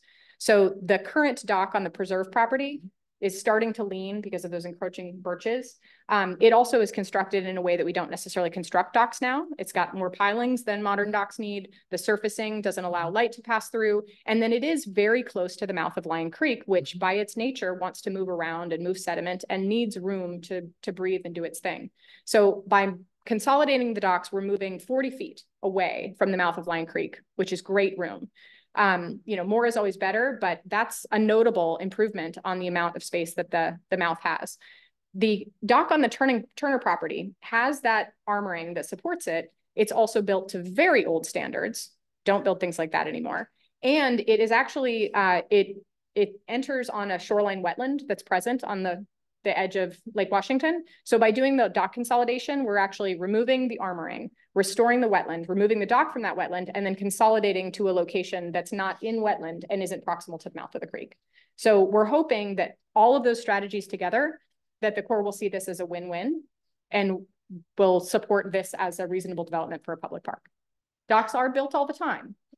And so it's about the approach. And we think we have a sound strategy for getting it approved by the Corps. Okay, thank you. Thank you, Councilmember. Colleagues, other questions for Amber? Great. Well, thank you very much for an excellent presentation, Corey. Thanks for all your efforts on all of our behalf. Sure appreciate the work that the Parks and Rec Board has done as well. So look forward to seeing the next steps. Great. Thank you. Actually, there's more slides. Sorry about that. Okay. To close out the presentation, the next steps after this, thank you for reminding me, Mayor, are to finish the alternatives analysis, select the preferred design, which we're aiming for the target of the end of this month. So you will have the design team at the committee of the whole meeting on March 25th. Then we know that there's a council meeting on the 28th where we're hoping that we'll be ready to adopt a resolution that we can then push forward for preferred design. So our next steps is to take the preferred design, do a schematic design package. So that'll mean advancing the design based on the recommendations that we got, the preferred design that was selected, preparing some schematic design concepts, and then updating the permitting outlook to show just the preferred design and to do a risk analysis. So one of these things of they may not approve it definitely appears on the risk analysis, which is that tiny type document that I went through really fast. We'll also update the cost. So we'll understand what the design will cost and how much money we should be asking for when we're targeting funding. So one of the wonderful things that I've seen happen in just the last several weeks is because we now have this, we know what we're probably going to be including, and we know about how much that's going to cost. The city staff has really mobilized to target numerous grant applications already outside of RCO that we've been providing information for them to put forward. So that's been wonderful to see that funding assessment that was asked about at the prior council meeting is starting to take shape and forming. And we have, I think, 2 outside of the RCO deadline that we're applying for already. And then we've pulled together a handful of others that we'll be targeting. So May 1st is that critical RCO funding application deadline. This says 2023, should say 2024. It is every 2 years, it's an odd year application deadline. So if we don't make the deadline this year, we wait until 2026, and that pushes the schedule much farther out.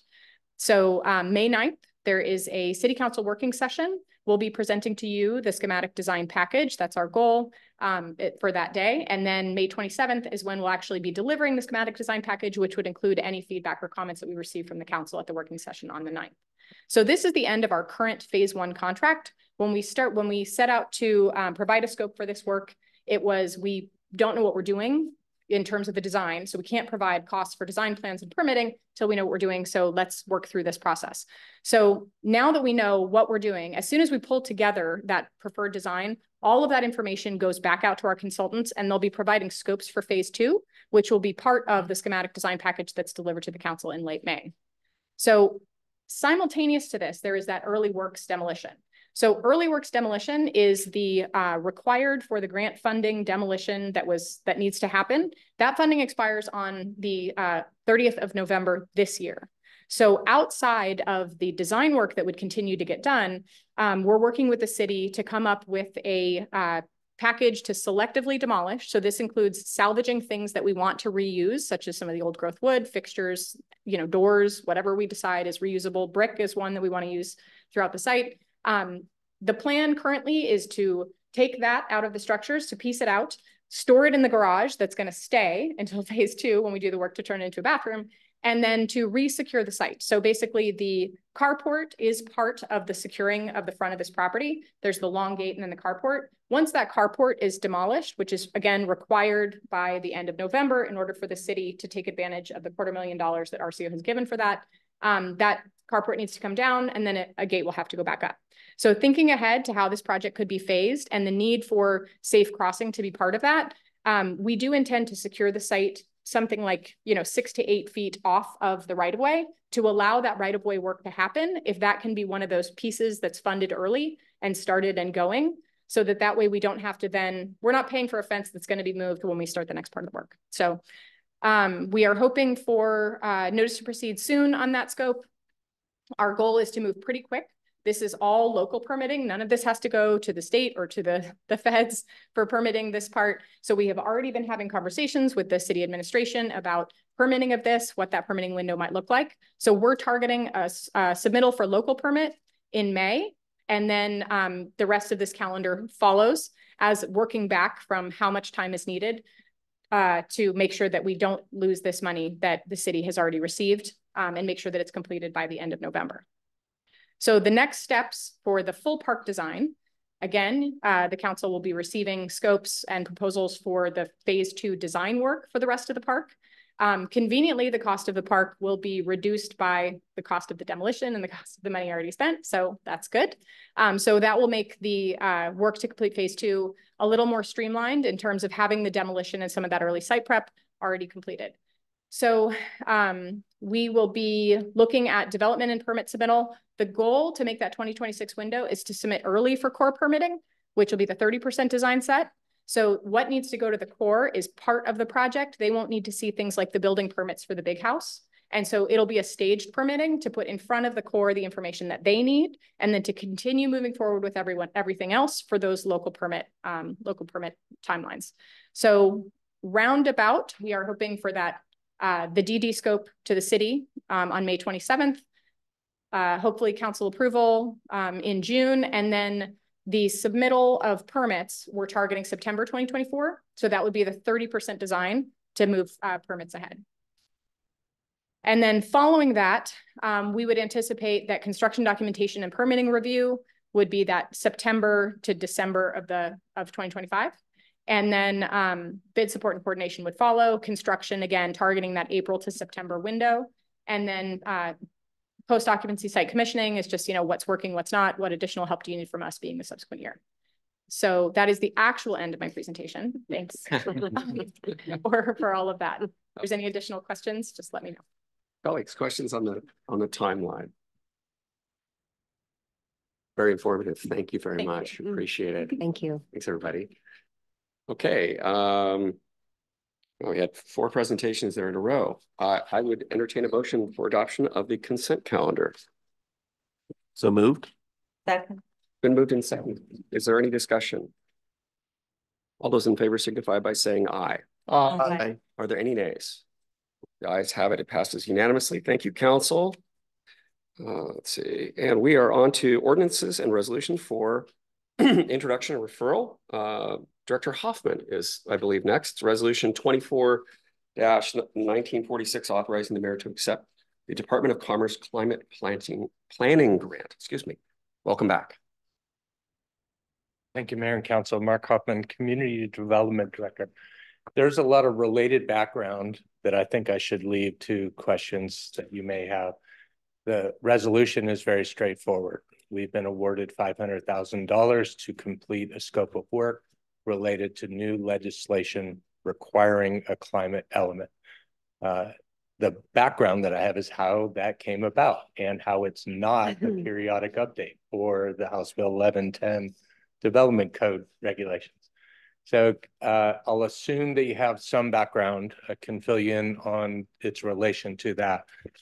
Packet materials include the cover letter with a summary, includes the draft resolution. This is an introduction of that resolution.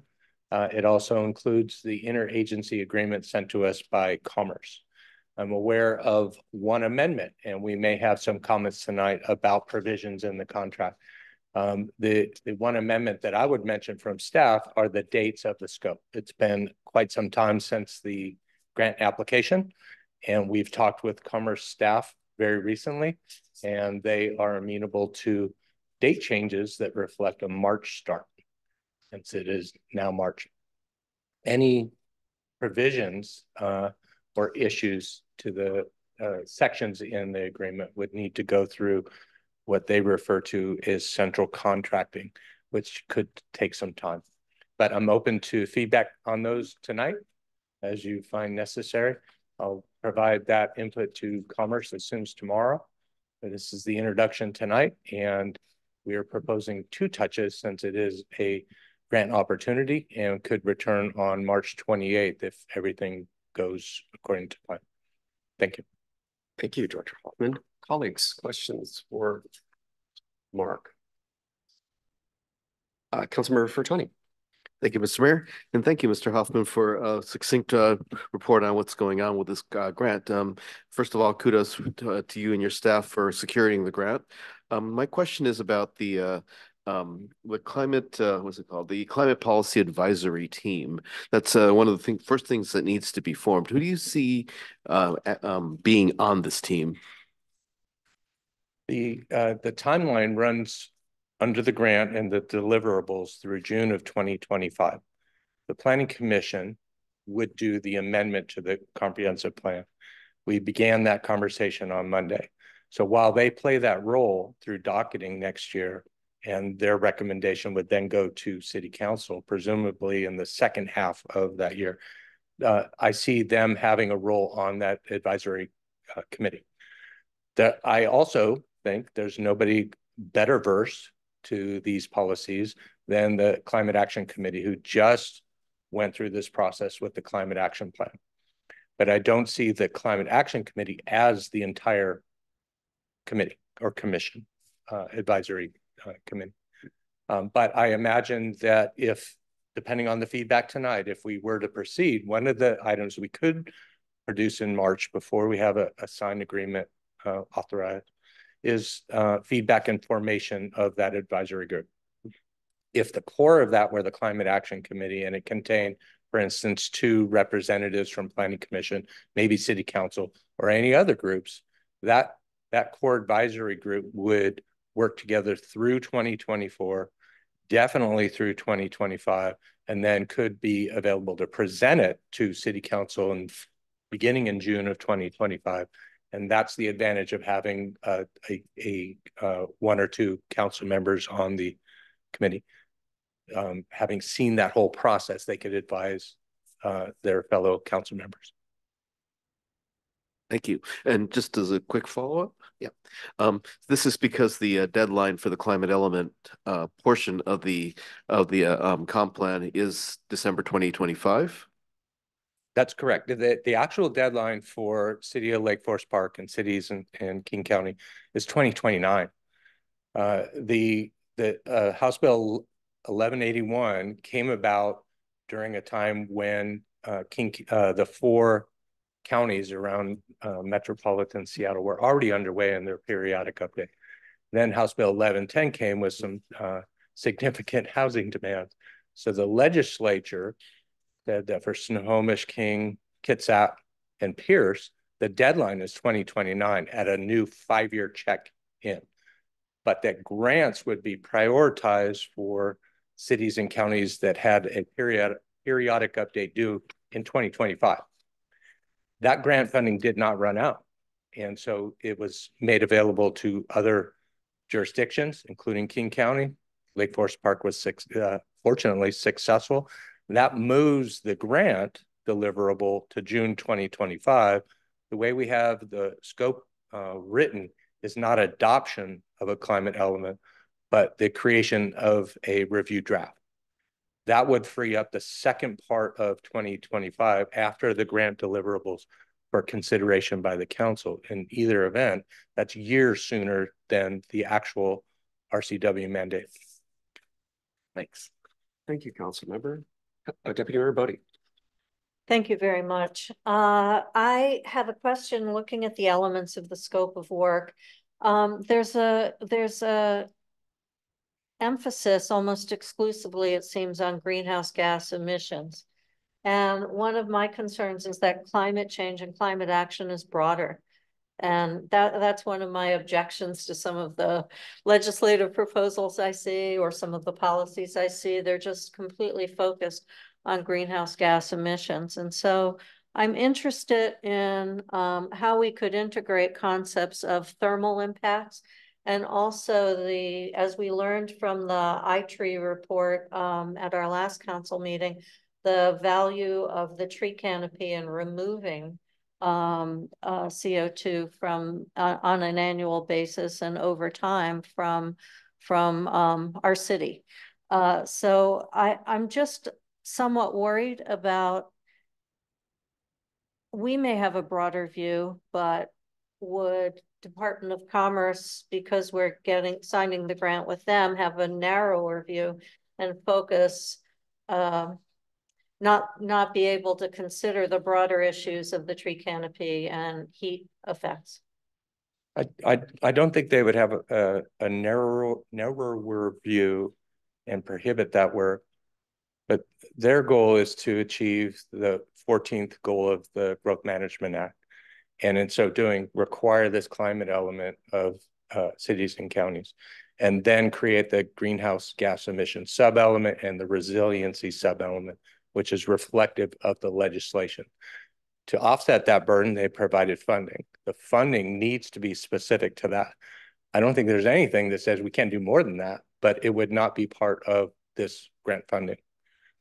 There may be some crossover in those regards with the climate action plan through May. The Planning Commission is aware of that. The goal in 2024 is to incorporate the climate action plan into the periodic update to the extent that it is available by May when they make their recommendation and contains items like that. It concerns me that we could not use these grant funds to sandwich in those other connected elements to greenhouse gas emissions, namely the carbon reduction value of the tree canopy and the heat impacts, because I think that's where retaining trees versus creating a lot more impervious surfaces without trees comes into play. So if possible, I would like us to, at least as sub-elements to the greenhouse gas emissions, which I understand is the driver, to be able to see if we could shoehorn in now some of those understandings. So we could use this obviously generous grant to help us look at a broader view, all channeling in to their focus on greenhouse gas emissions. So if we could even have some, you know, general enough language to hang our hat on, so that we could use this grant for those connected elements as well. Not that they would become, you know, half the funding or anything like that. The greenhouse gas emissions, I understand why you're saying that's the umbrella, but can we tuck a few things in under the umbrella? I think the opportunity is there, and the moment would be if we RFQ and have an RFQ reflective of this grant scope of work and the budget to fund that scope. Then the opportunity is to analyze those, see if they fit under that umbrella, and if they don't, we could still do them in that contract with the consultant. I want to use this grant money for that work and see if we can I know we're talking a little bit past each other, but I am asking us to see if we can tuck some of these elements, just, you know, a reference in the scope of work to the value of, you know, vegetation and trees to reduce greenhouse gas emissions, and the element connected to heat, because if you cut down a bunch of trees and build apartment buildings without parking to lower greenhouse gas emissions, you may actually not have a big net benefit because the trees are providing great value. So I'd like us to try to make sure that the grant language allows us to look at those, not that we could hook on other money to this grant. Staff's certainly not opposed. If we were to get a written description, I'm sorry, Mayor. No, I was just going to say, I think Attorney Pratt has something to interject here, and it might help our conversation. Kim, welcome. Thank you. I just wanted to make sure I understood Councilmember Bodie and see if that's what council's asking, is that you're asking specifically to revise the scope of work that is in the draft grant. Yes, and asking that the element, the umbrella of greenhouse gas emissions in its description, such as it may be, includes looking at heat and vegetation in connection with greenhouse gas emissions. That's what I'm asking. So at least we colorably can use this grant for those subsidiary issues. And I'm only able to see some of you, so at once. Is that kind of the consensus of council, that we asked to revise the scope with Commerce? Do any of you have any objections to Deputy Mayor Bodie's change and request for change in scope for the grant? Councilmember Lebo first, and then Councilmember Goldman. I think it's an interesting idea, and I understand Councilmember Bodie's request. I think, though, that we always have to be careful with regard to grants and the provisions for the award of the grants. And I would not want to push very hard if it jeopardizes or limits our ability to use the grant. And then Yes, I am hoping that they would not say no and we'd be subtle. Councilmember Goldman was next. Yeah, I have no objection to asking. I think we might want to be prepared that Commerce might say that the trees are not reducing the emission of greenhouse gases. They are removing the greenhouse gases from the atmosphere. And so if the goal of this grant is to reduce emissions, then that's going to be looking at vehicles, buildings as the sources. So I'm okay with us politely asking, or politely and respectfully asking. But I think also be prepared that they might say that's not really what the grant is for. Thank you, Councilmember Good. So the EPA says that greenhouse gases include carbon dioxide. So they have language for carbon dioxide. Colleagues, so if there's no further objection to Deputy Mayor Bodie's request, is it acceptable for you to? Yes, Deputy Mayor Bodie. I respect my colleagues' comments. That was, of course, my understanding as well, too. I do not want to lose the grant, but I'd like us to see if we could politely and subtly see if we can use grant funds for this connected value. Thank you. Can't hurt to ask, I suppose. Can't hurt to ask. That's okay. Colleagues, any further questions for Director Hoffman? Councilmember Lebo. I appreciate the comment and question by Councilmember Furutani about the Climate Policy Advisory Team. And I would like us to consider and asking if the administration would progress that. I think there would be advantageous for us to move on that, and a suggestion that it be composed of members of the Planning Commission and the Climate Action Group. I think, though, that the role that the council should play is one of liaisons and not as members of the climate policy team. Colleagues, other comments on that question before I can weigh in a little bbit? Councilmember Furutani. Thank you, Mr. Mayor, and thank you, Councilmember Lebo, for that suggestion. I think it's a great one. I think that we're going to have, as council, enough say on it as it is. So getting literally the people who have been working the front lines on this problem, thinking about how we're going to incorporate the climate element would be ideal. So I agree with you. Yeah, thank you, council members. And on point, I believe that let's let the best people do the work. And as you indicated, I believe that you all will have plenty of time to be looking at this. And again, it really depends on how this progresses, but I think that there's an opportunity there for, you know, I think it's additive rather than I think there's a good opportunity there. So I'm not stating it very well, really well. Any other comments on point or questions for Director Hoffman? Thank you. One more, I'm sorry. I was just thinking in terms of timing, there was this possible suggestion of coming back maybe on March 28th and talking about composition of a climate policy advisory team. And I would just encourage that if that's at all feasible. And I think that there would be a preponderance of members from the Climate Action Group. Sure. And from my perspective of the administration, I would say it is really the will of this body what you would like to do, Mr. Lebo. So in terms of the general makeup, as it were. Yeah, so I guess part of my question really is to my colleagues as to whether that's a reasonable approach. Can you restate what you're proposing? So I was encouraging, I heard from Mr. Hoffman, Director Hoffman, that it might be possible to come back on the 28th and suggest a possible makeup of a climate policy advisory team, not necessarily the actual members, but maybe a composition of the Planning Commission in terms of members, number of members, and number of members from a climate action group. And that be something that we could then move forward with. Thank you. I do support that. Any other comments on point? Okay, I think we're good. Thank you very much, Thank Director you. Hoffman. Let's see. We are moving on to ordinance 24-1290, amending the Lake Forest Park Municipal Code 10.060.030 related to automatic traffic safety cameras. This is.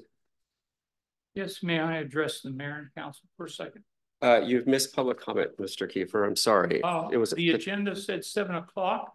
I get here and it's already occurring. I wasn't aware of the change. So what I'd like to ask is your consideration to let me make my public comment. Mr. Kiefer, we've never done. At the end. We have never done that in the past. I'm very sorry. You changed. It is posted online at 6 o'clock. I have your document here. It says start at 7 o'clock. So I asked for leave to make my public comment.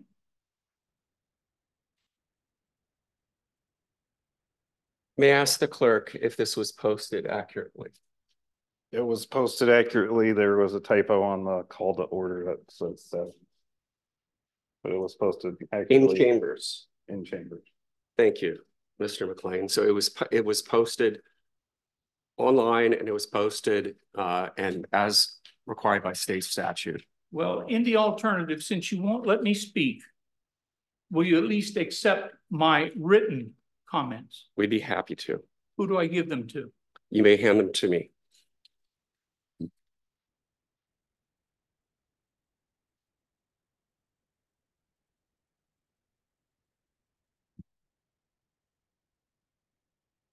Okay, moving on. We were on ordinance 24-1290, and this actually I will rely on Ms. Pratt here for part of this. But council, this is basically a housekeeping measure to reflect the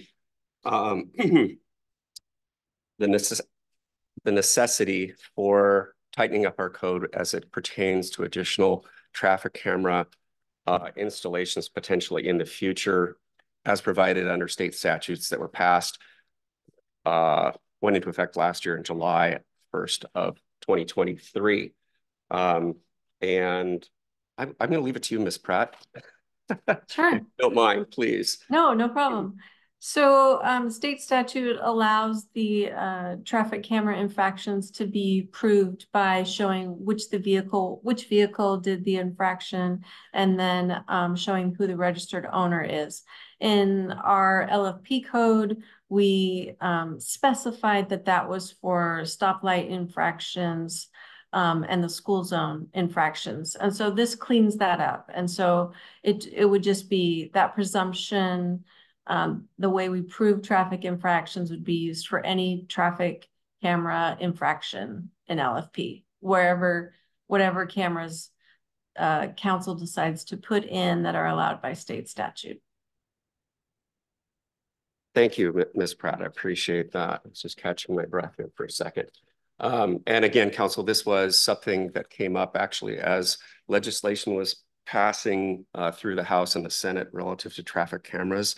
And I wanted to make sure that we considered that we had all our bases covered when it came to the future. So this is basically a housekeeping measure. And are there any questions? I'd be happy to answer, or Ms. Pratt would. Mr. Goldman. Yes, thanks. And no objections to what's in this, but as you alluded to, a bill very recently, I think earlier this week, passed the legislature. It's a House Bill 2384. And it seems like it makes fairly substantial changes to traffic camera rules. I tried to read it. I got very confused.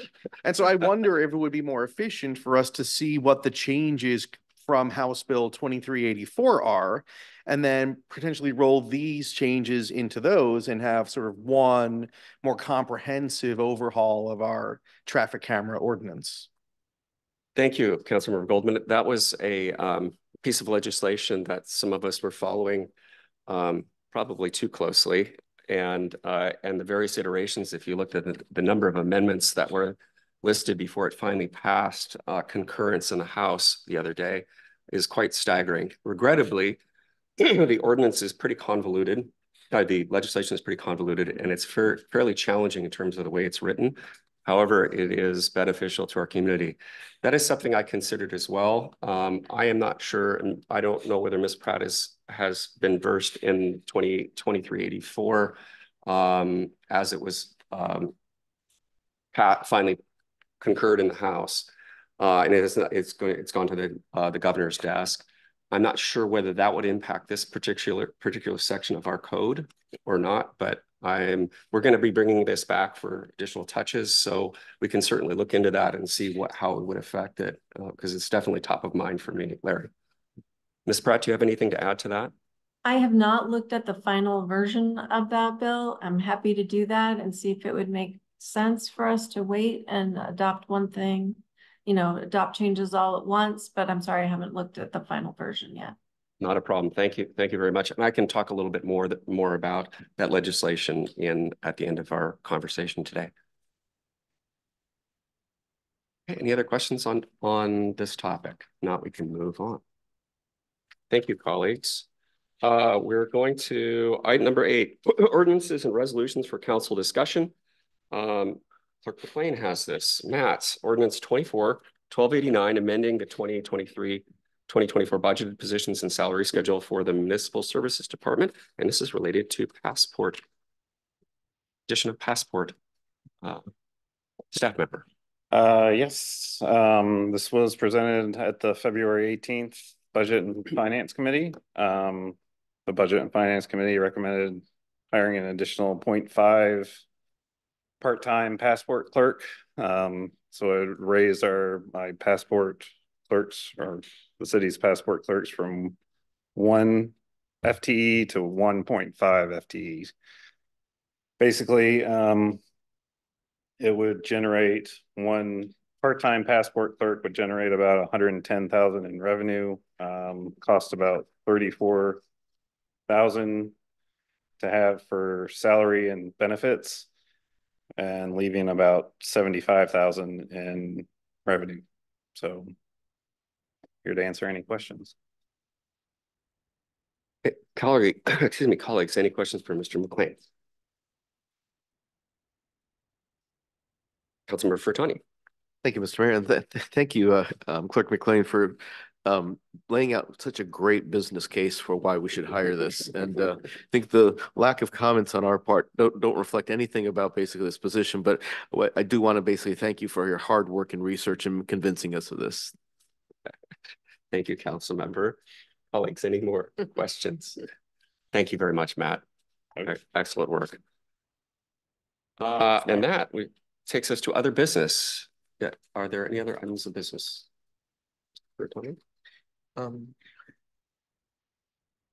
is just a point of order. This was for council discussion. So would this be appropriate to move on this? Was there any urgency on this the previous ordinance we were discussing? I don't think that staff would say no. Okay. If you chose to accelerate the time frame. All right, then I propose to waive the 3-touch rule on ordinance 24-1289, amending the 2023-24 budgeted positions and salary schedule for Municipal Services Department. Second. Ordinance 2024-1289 has been moved and seconded. Is there any further discussion?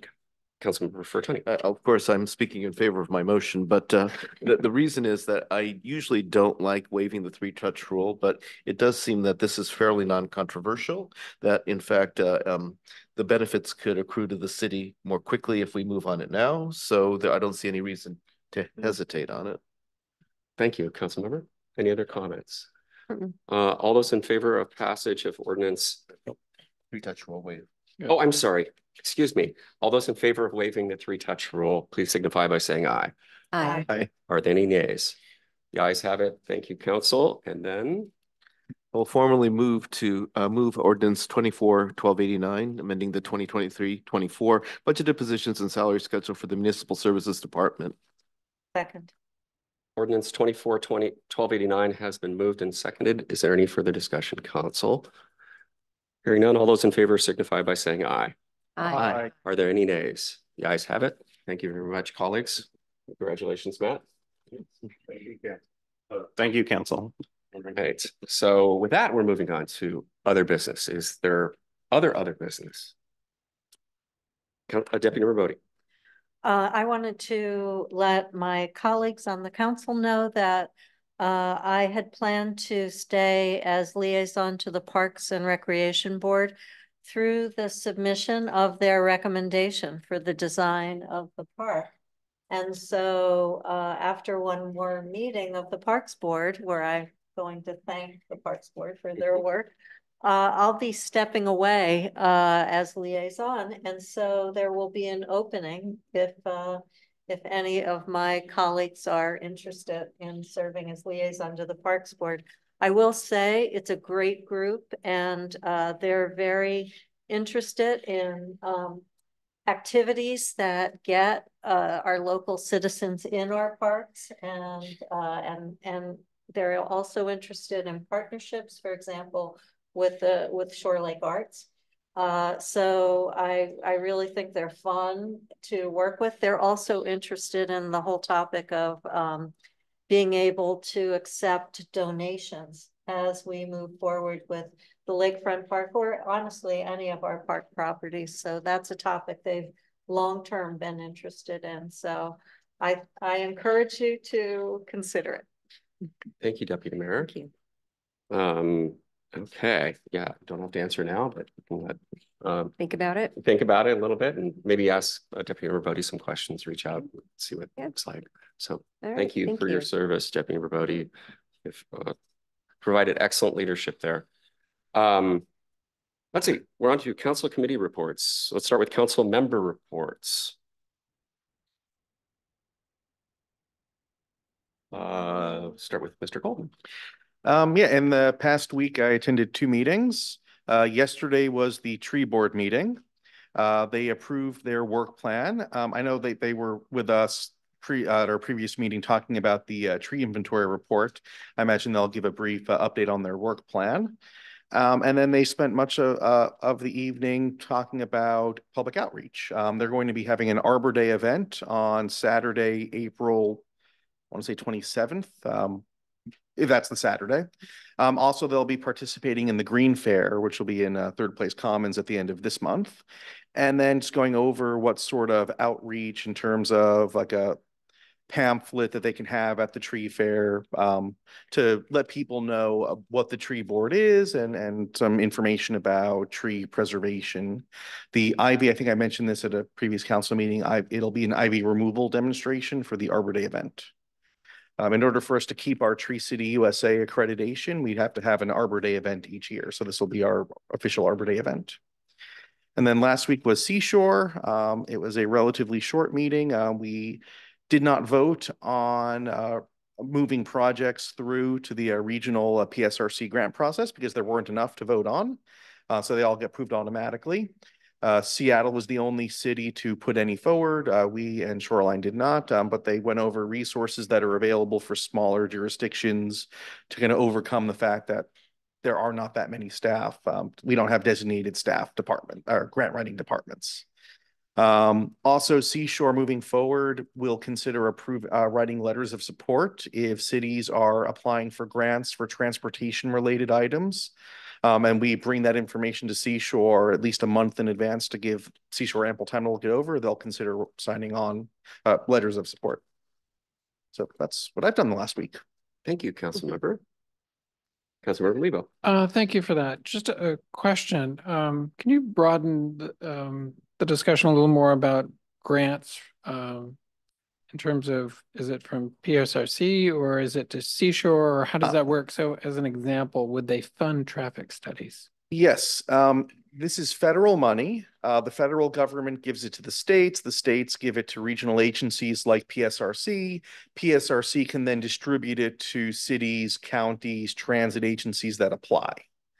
What I've heard from staff, and City Administrator Hill can chime in if he wants to add anything, is that federal grants come with a lot of extra strings compared to, say, state grants.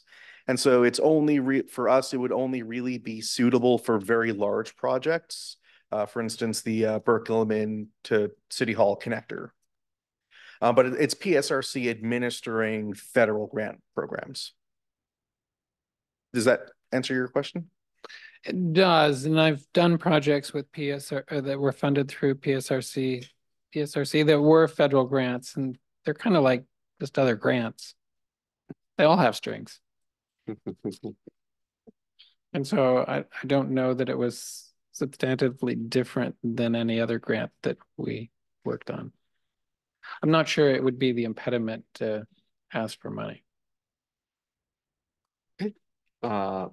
Anything else, Mayor? No, I think that covers Seashore. Okay. Thank you. Councilmember Fertani. Thank you, Mr. Mayor. A couple of things to report. I attended the K4C Outreach Committee meeting, and the main takeaway from it is, unlike the Building Energy Navigator bill that kind of did not pass the legislature this time around, there is a site called wa.switcheson.org, which is literally an energy navigator, how to find contractors for heat pumps, how to basically electrify your home, that kind of stuff. So they're really trying to move on this because this is kind of a I think it's a way they're going to get the pilot project out without actually having to go through the whole legislative process. So nevertheless, it's a really great resource for residents in our city. Okay, the second thing is the Climate Action Committee met, and like with the Parks Board, we'll be at the what's it called? Green Fair, sorry, on March 30th. There's also going to be a climate town hall that we're working with the first legislative district legislators. Ken Moore's a co-sponsor on it, and this is going to be on April 13th from 10 to noon. Our own Brian Saunders is going to be the moderator, so that'll be interesting. And then finally, just because basically this is a fun thing, Kenmore has a Solarize Kenmore meeting.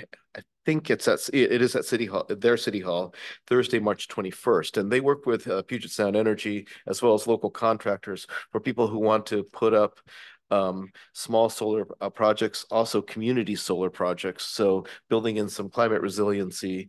This might be a model that we're thinking about, even though, of course, we don't work with PSE. Great. Thank you, Councilmember. Very interesting.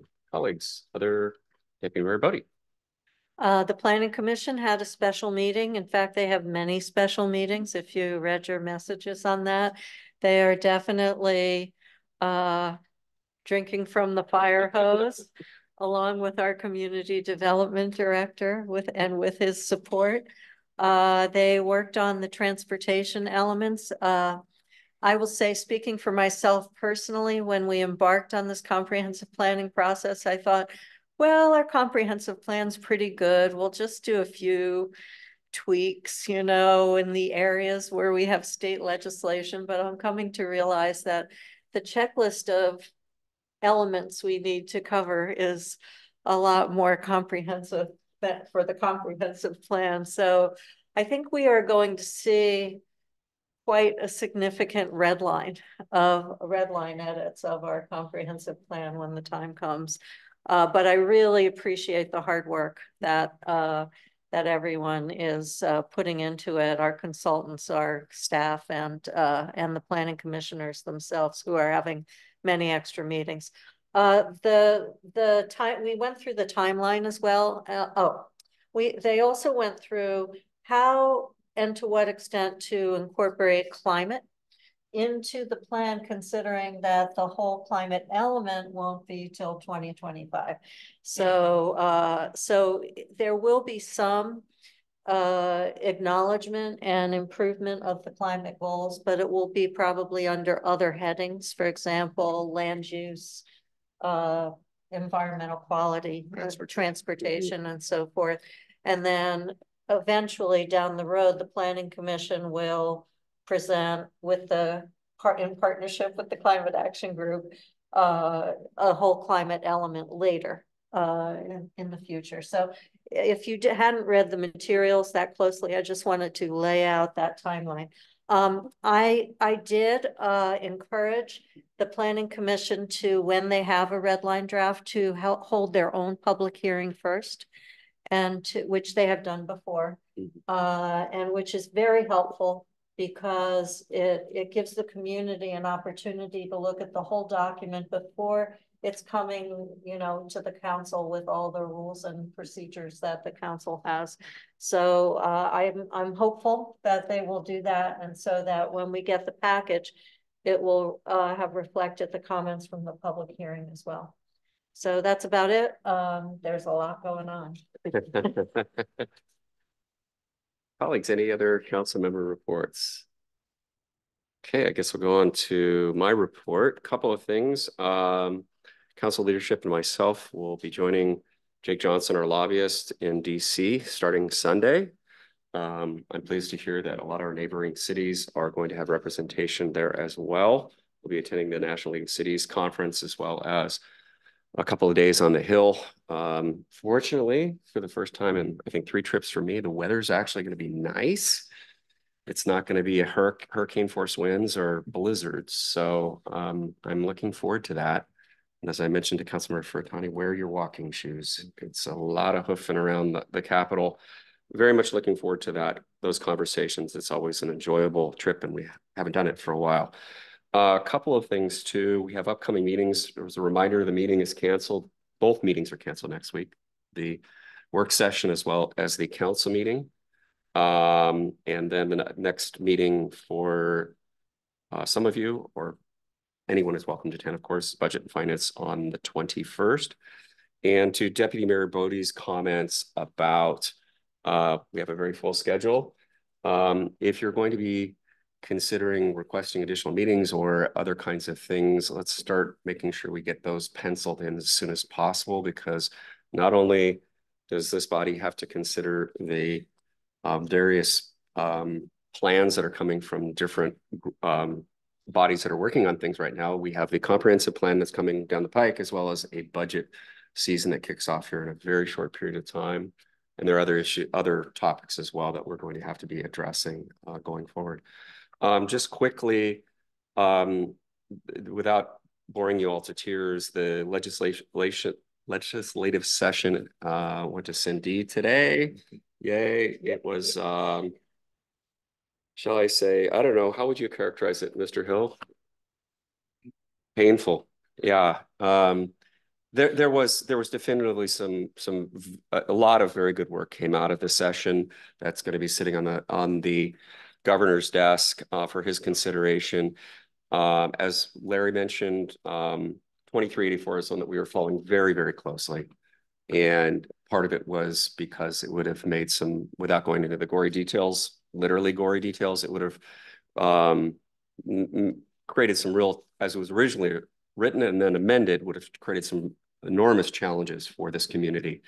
Fortunately, Senator Elias, who was the sponsor of the bill, was very responsive to our lobbyist, who helped craft, as well as Mr. Hill, helped get make sure some amendments went into place. And so the takeaways from that bill are cities are going to be allowed and counties are going to be allowed to put speed enforcement cameras on state highways within, or I should say not counties, cities will be able to put traffic safety cameras, speed cameras on state highways within their boundaries, basically, subject to certain conditions.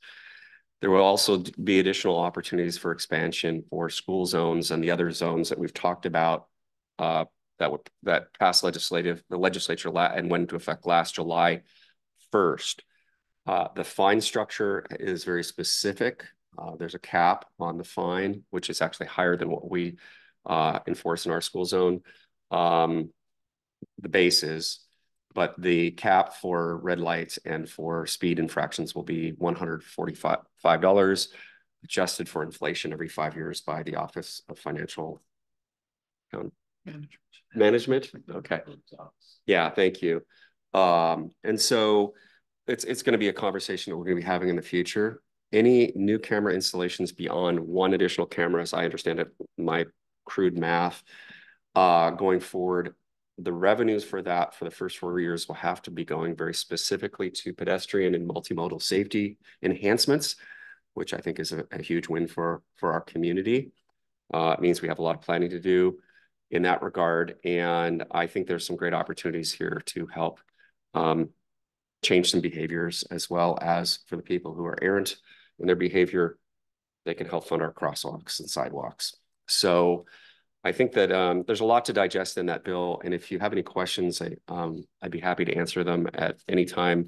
It's very poorly written. So I'm concerned that there may be some challenges because there's contradictory language. Deputy Mayor Budd. Question,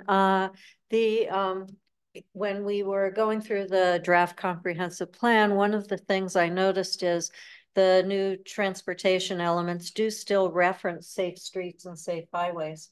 And so in light of this legislation, not between now and the end of 2024, but we may need to consider a refresh on safe streets. Because that, especially if we're going to be dedicating potential new revenue to those improvements. So just a placeholder for that. I know we have our work cut out for us for when I look ahead to the rest of this calendar year. A second question I have for you on the legislative front. Am I correct in my understanding that that based on the citizen initiative, the state legislature passed the changes to police pursuits? They did. Okay. That's correct.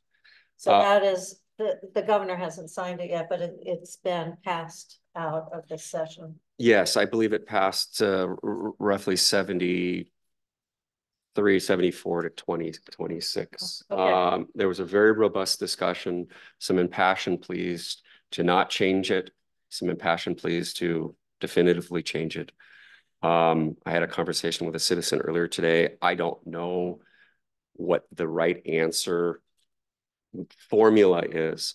I do know that something had to change, and I think that this is maybe, you know, this pendulum swinging back and forth a little bit. We'll see where it goes. I think that was a very productive conversation. I appreciated hearing the perspectives of the different legislators. Another thing that passed out of the House and Senate that's on the governor's desk is the issue of supplanting revenue in case of a levy lid lift. That's been outlawed, I believe, since 2000. Mr. Hill, do you remember? It goes way back to, I may even go back to 2001. I can't remember, but it was very specific to King County, which basically meant that what had happened in the past was that communities who needed additional revenues would pass a levy lid lift, and then they would reallocate funds from programs to kind of shift things around, if you will. And it really, by taking that opportunity away and the local authority for where those revenues were being able to be utilized, really made it extraordinarily difficult. So that is a big deal because the rest of the state didn't have that limitation, and that has been removed subject to the governor's signature. It just levels the playing field, and as a community is dependent upon very specific revenue streams, we need all the help we can get to make sure that our general fund can be allocated the way that the community and the council sees fit. Let's see, I think I won't bore you with any more details. Mr. Hill, Administrator's Report, anything that you wanted to highlight? Just a couple more bills. House Bill 2088, that's the liability protection for our co-responders for RACER. That passed, so that was huge for RACER. 2160 was defeated. That was the TOD bill, so we live another year without that. We'll see what they do to it next year. And then just back to the traffic camera bill. I mean, so that gives us everything. It gives us BAT lanes. Once the BRT is permitted with the city, you can install BAT cameras. We have a lot, and officers can speak to that. A lot of people who cut traffic and use those for transportation. It also gives us the others that we've talked about before, the park zones, hospital zones. That doesn't apply to us, but it gives you the whole slew as well as the speed cameras. It also takes away the 50% share with the state. So all the revenues flow to the city instead of sharing 50% with the state. So a lot of good work. And I was at a meeting yesterday, and I thank AWC for the work they did. They get a lot of information to Shelley and our team and a lot of coordination. So while it was a painful and sometimes sleepless, I'm going home not very happy. In the end, it turned out all right. So I think for overall, we came out pretty good, but who knows what the long session next year will mean. So yeah, thank you, Mr. Hill, for the details on that. And just on point too, Senator Elias, who is from Edmonds, he's also the chair of the Senate Transportation Committee. He did an amazing job of shepherding this that legislation through some really challenging opposition and just for note, and then I want to end on a negative note, but he said that the numbers for 2023 for Washington State is up to preliminary numbers are up to 800 fatalities. And they've been climbing and climbing and climbing. And he set the stage by saying, we have, I believe, over 100 towns in the state of Washington that have less than 800 people.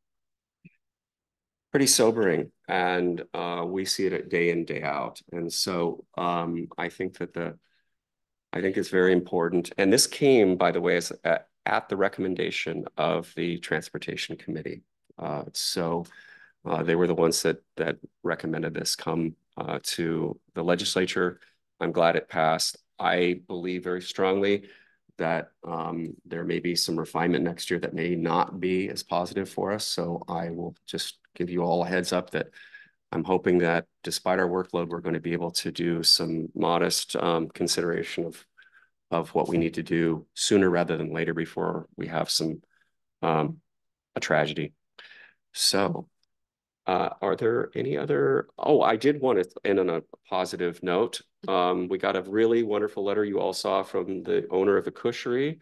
Many thanks to the PD for their response twice to the incidents that happened there. And despite the incidents, the owner was singing the praises of our PD. So thank you, Sergeant Adams, to you and your team. It's testament to the department. With that, is there anything else for the good of the order? The last thing I want to say is many thanks to my little one who's sitting so quietly in the back of the room. Future council member. All right, y'all. We're adjourned. She can't hear you.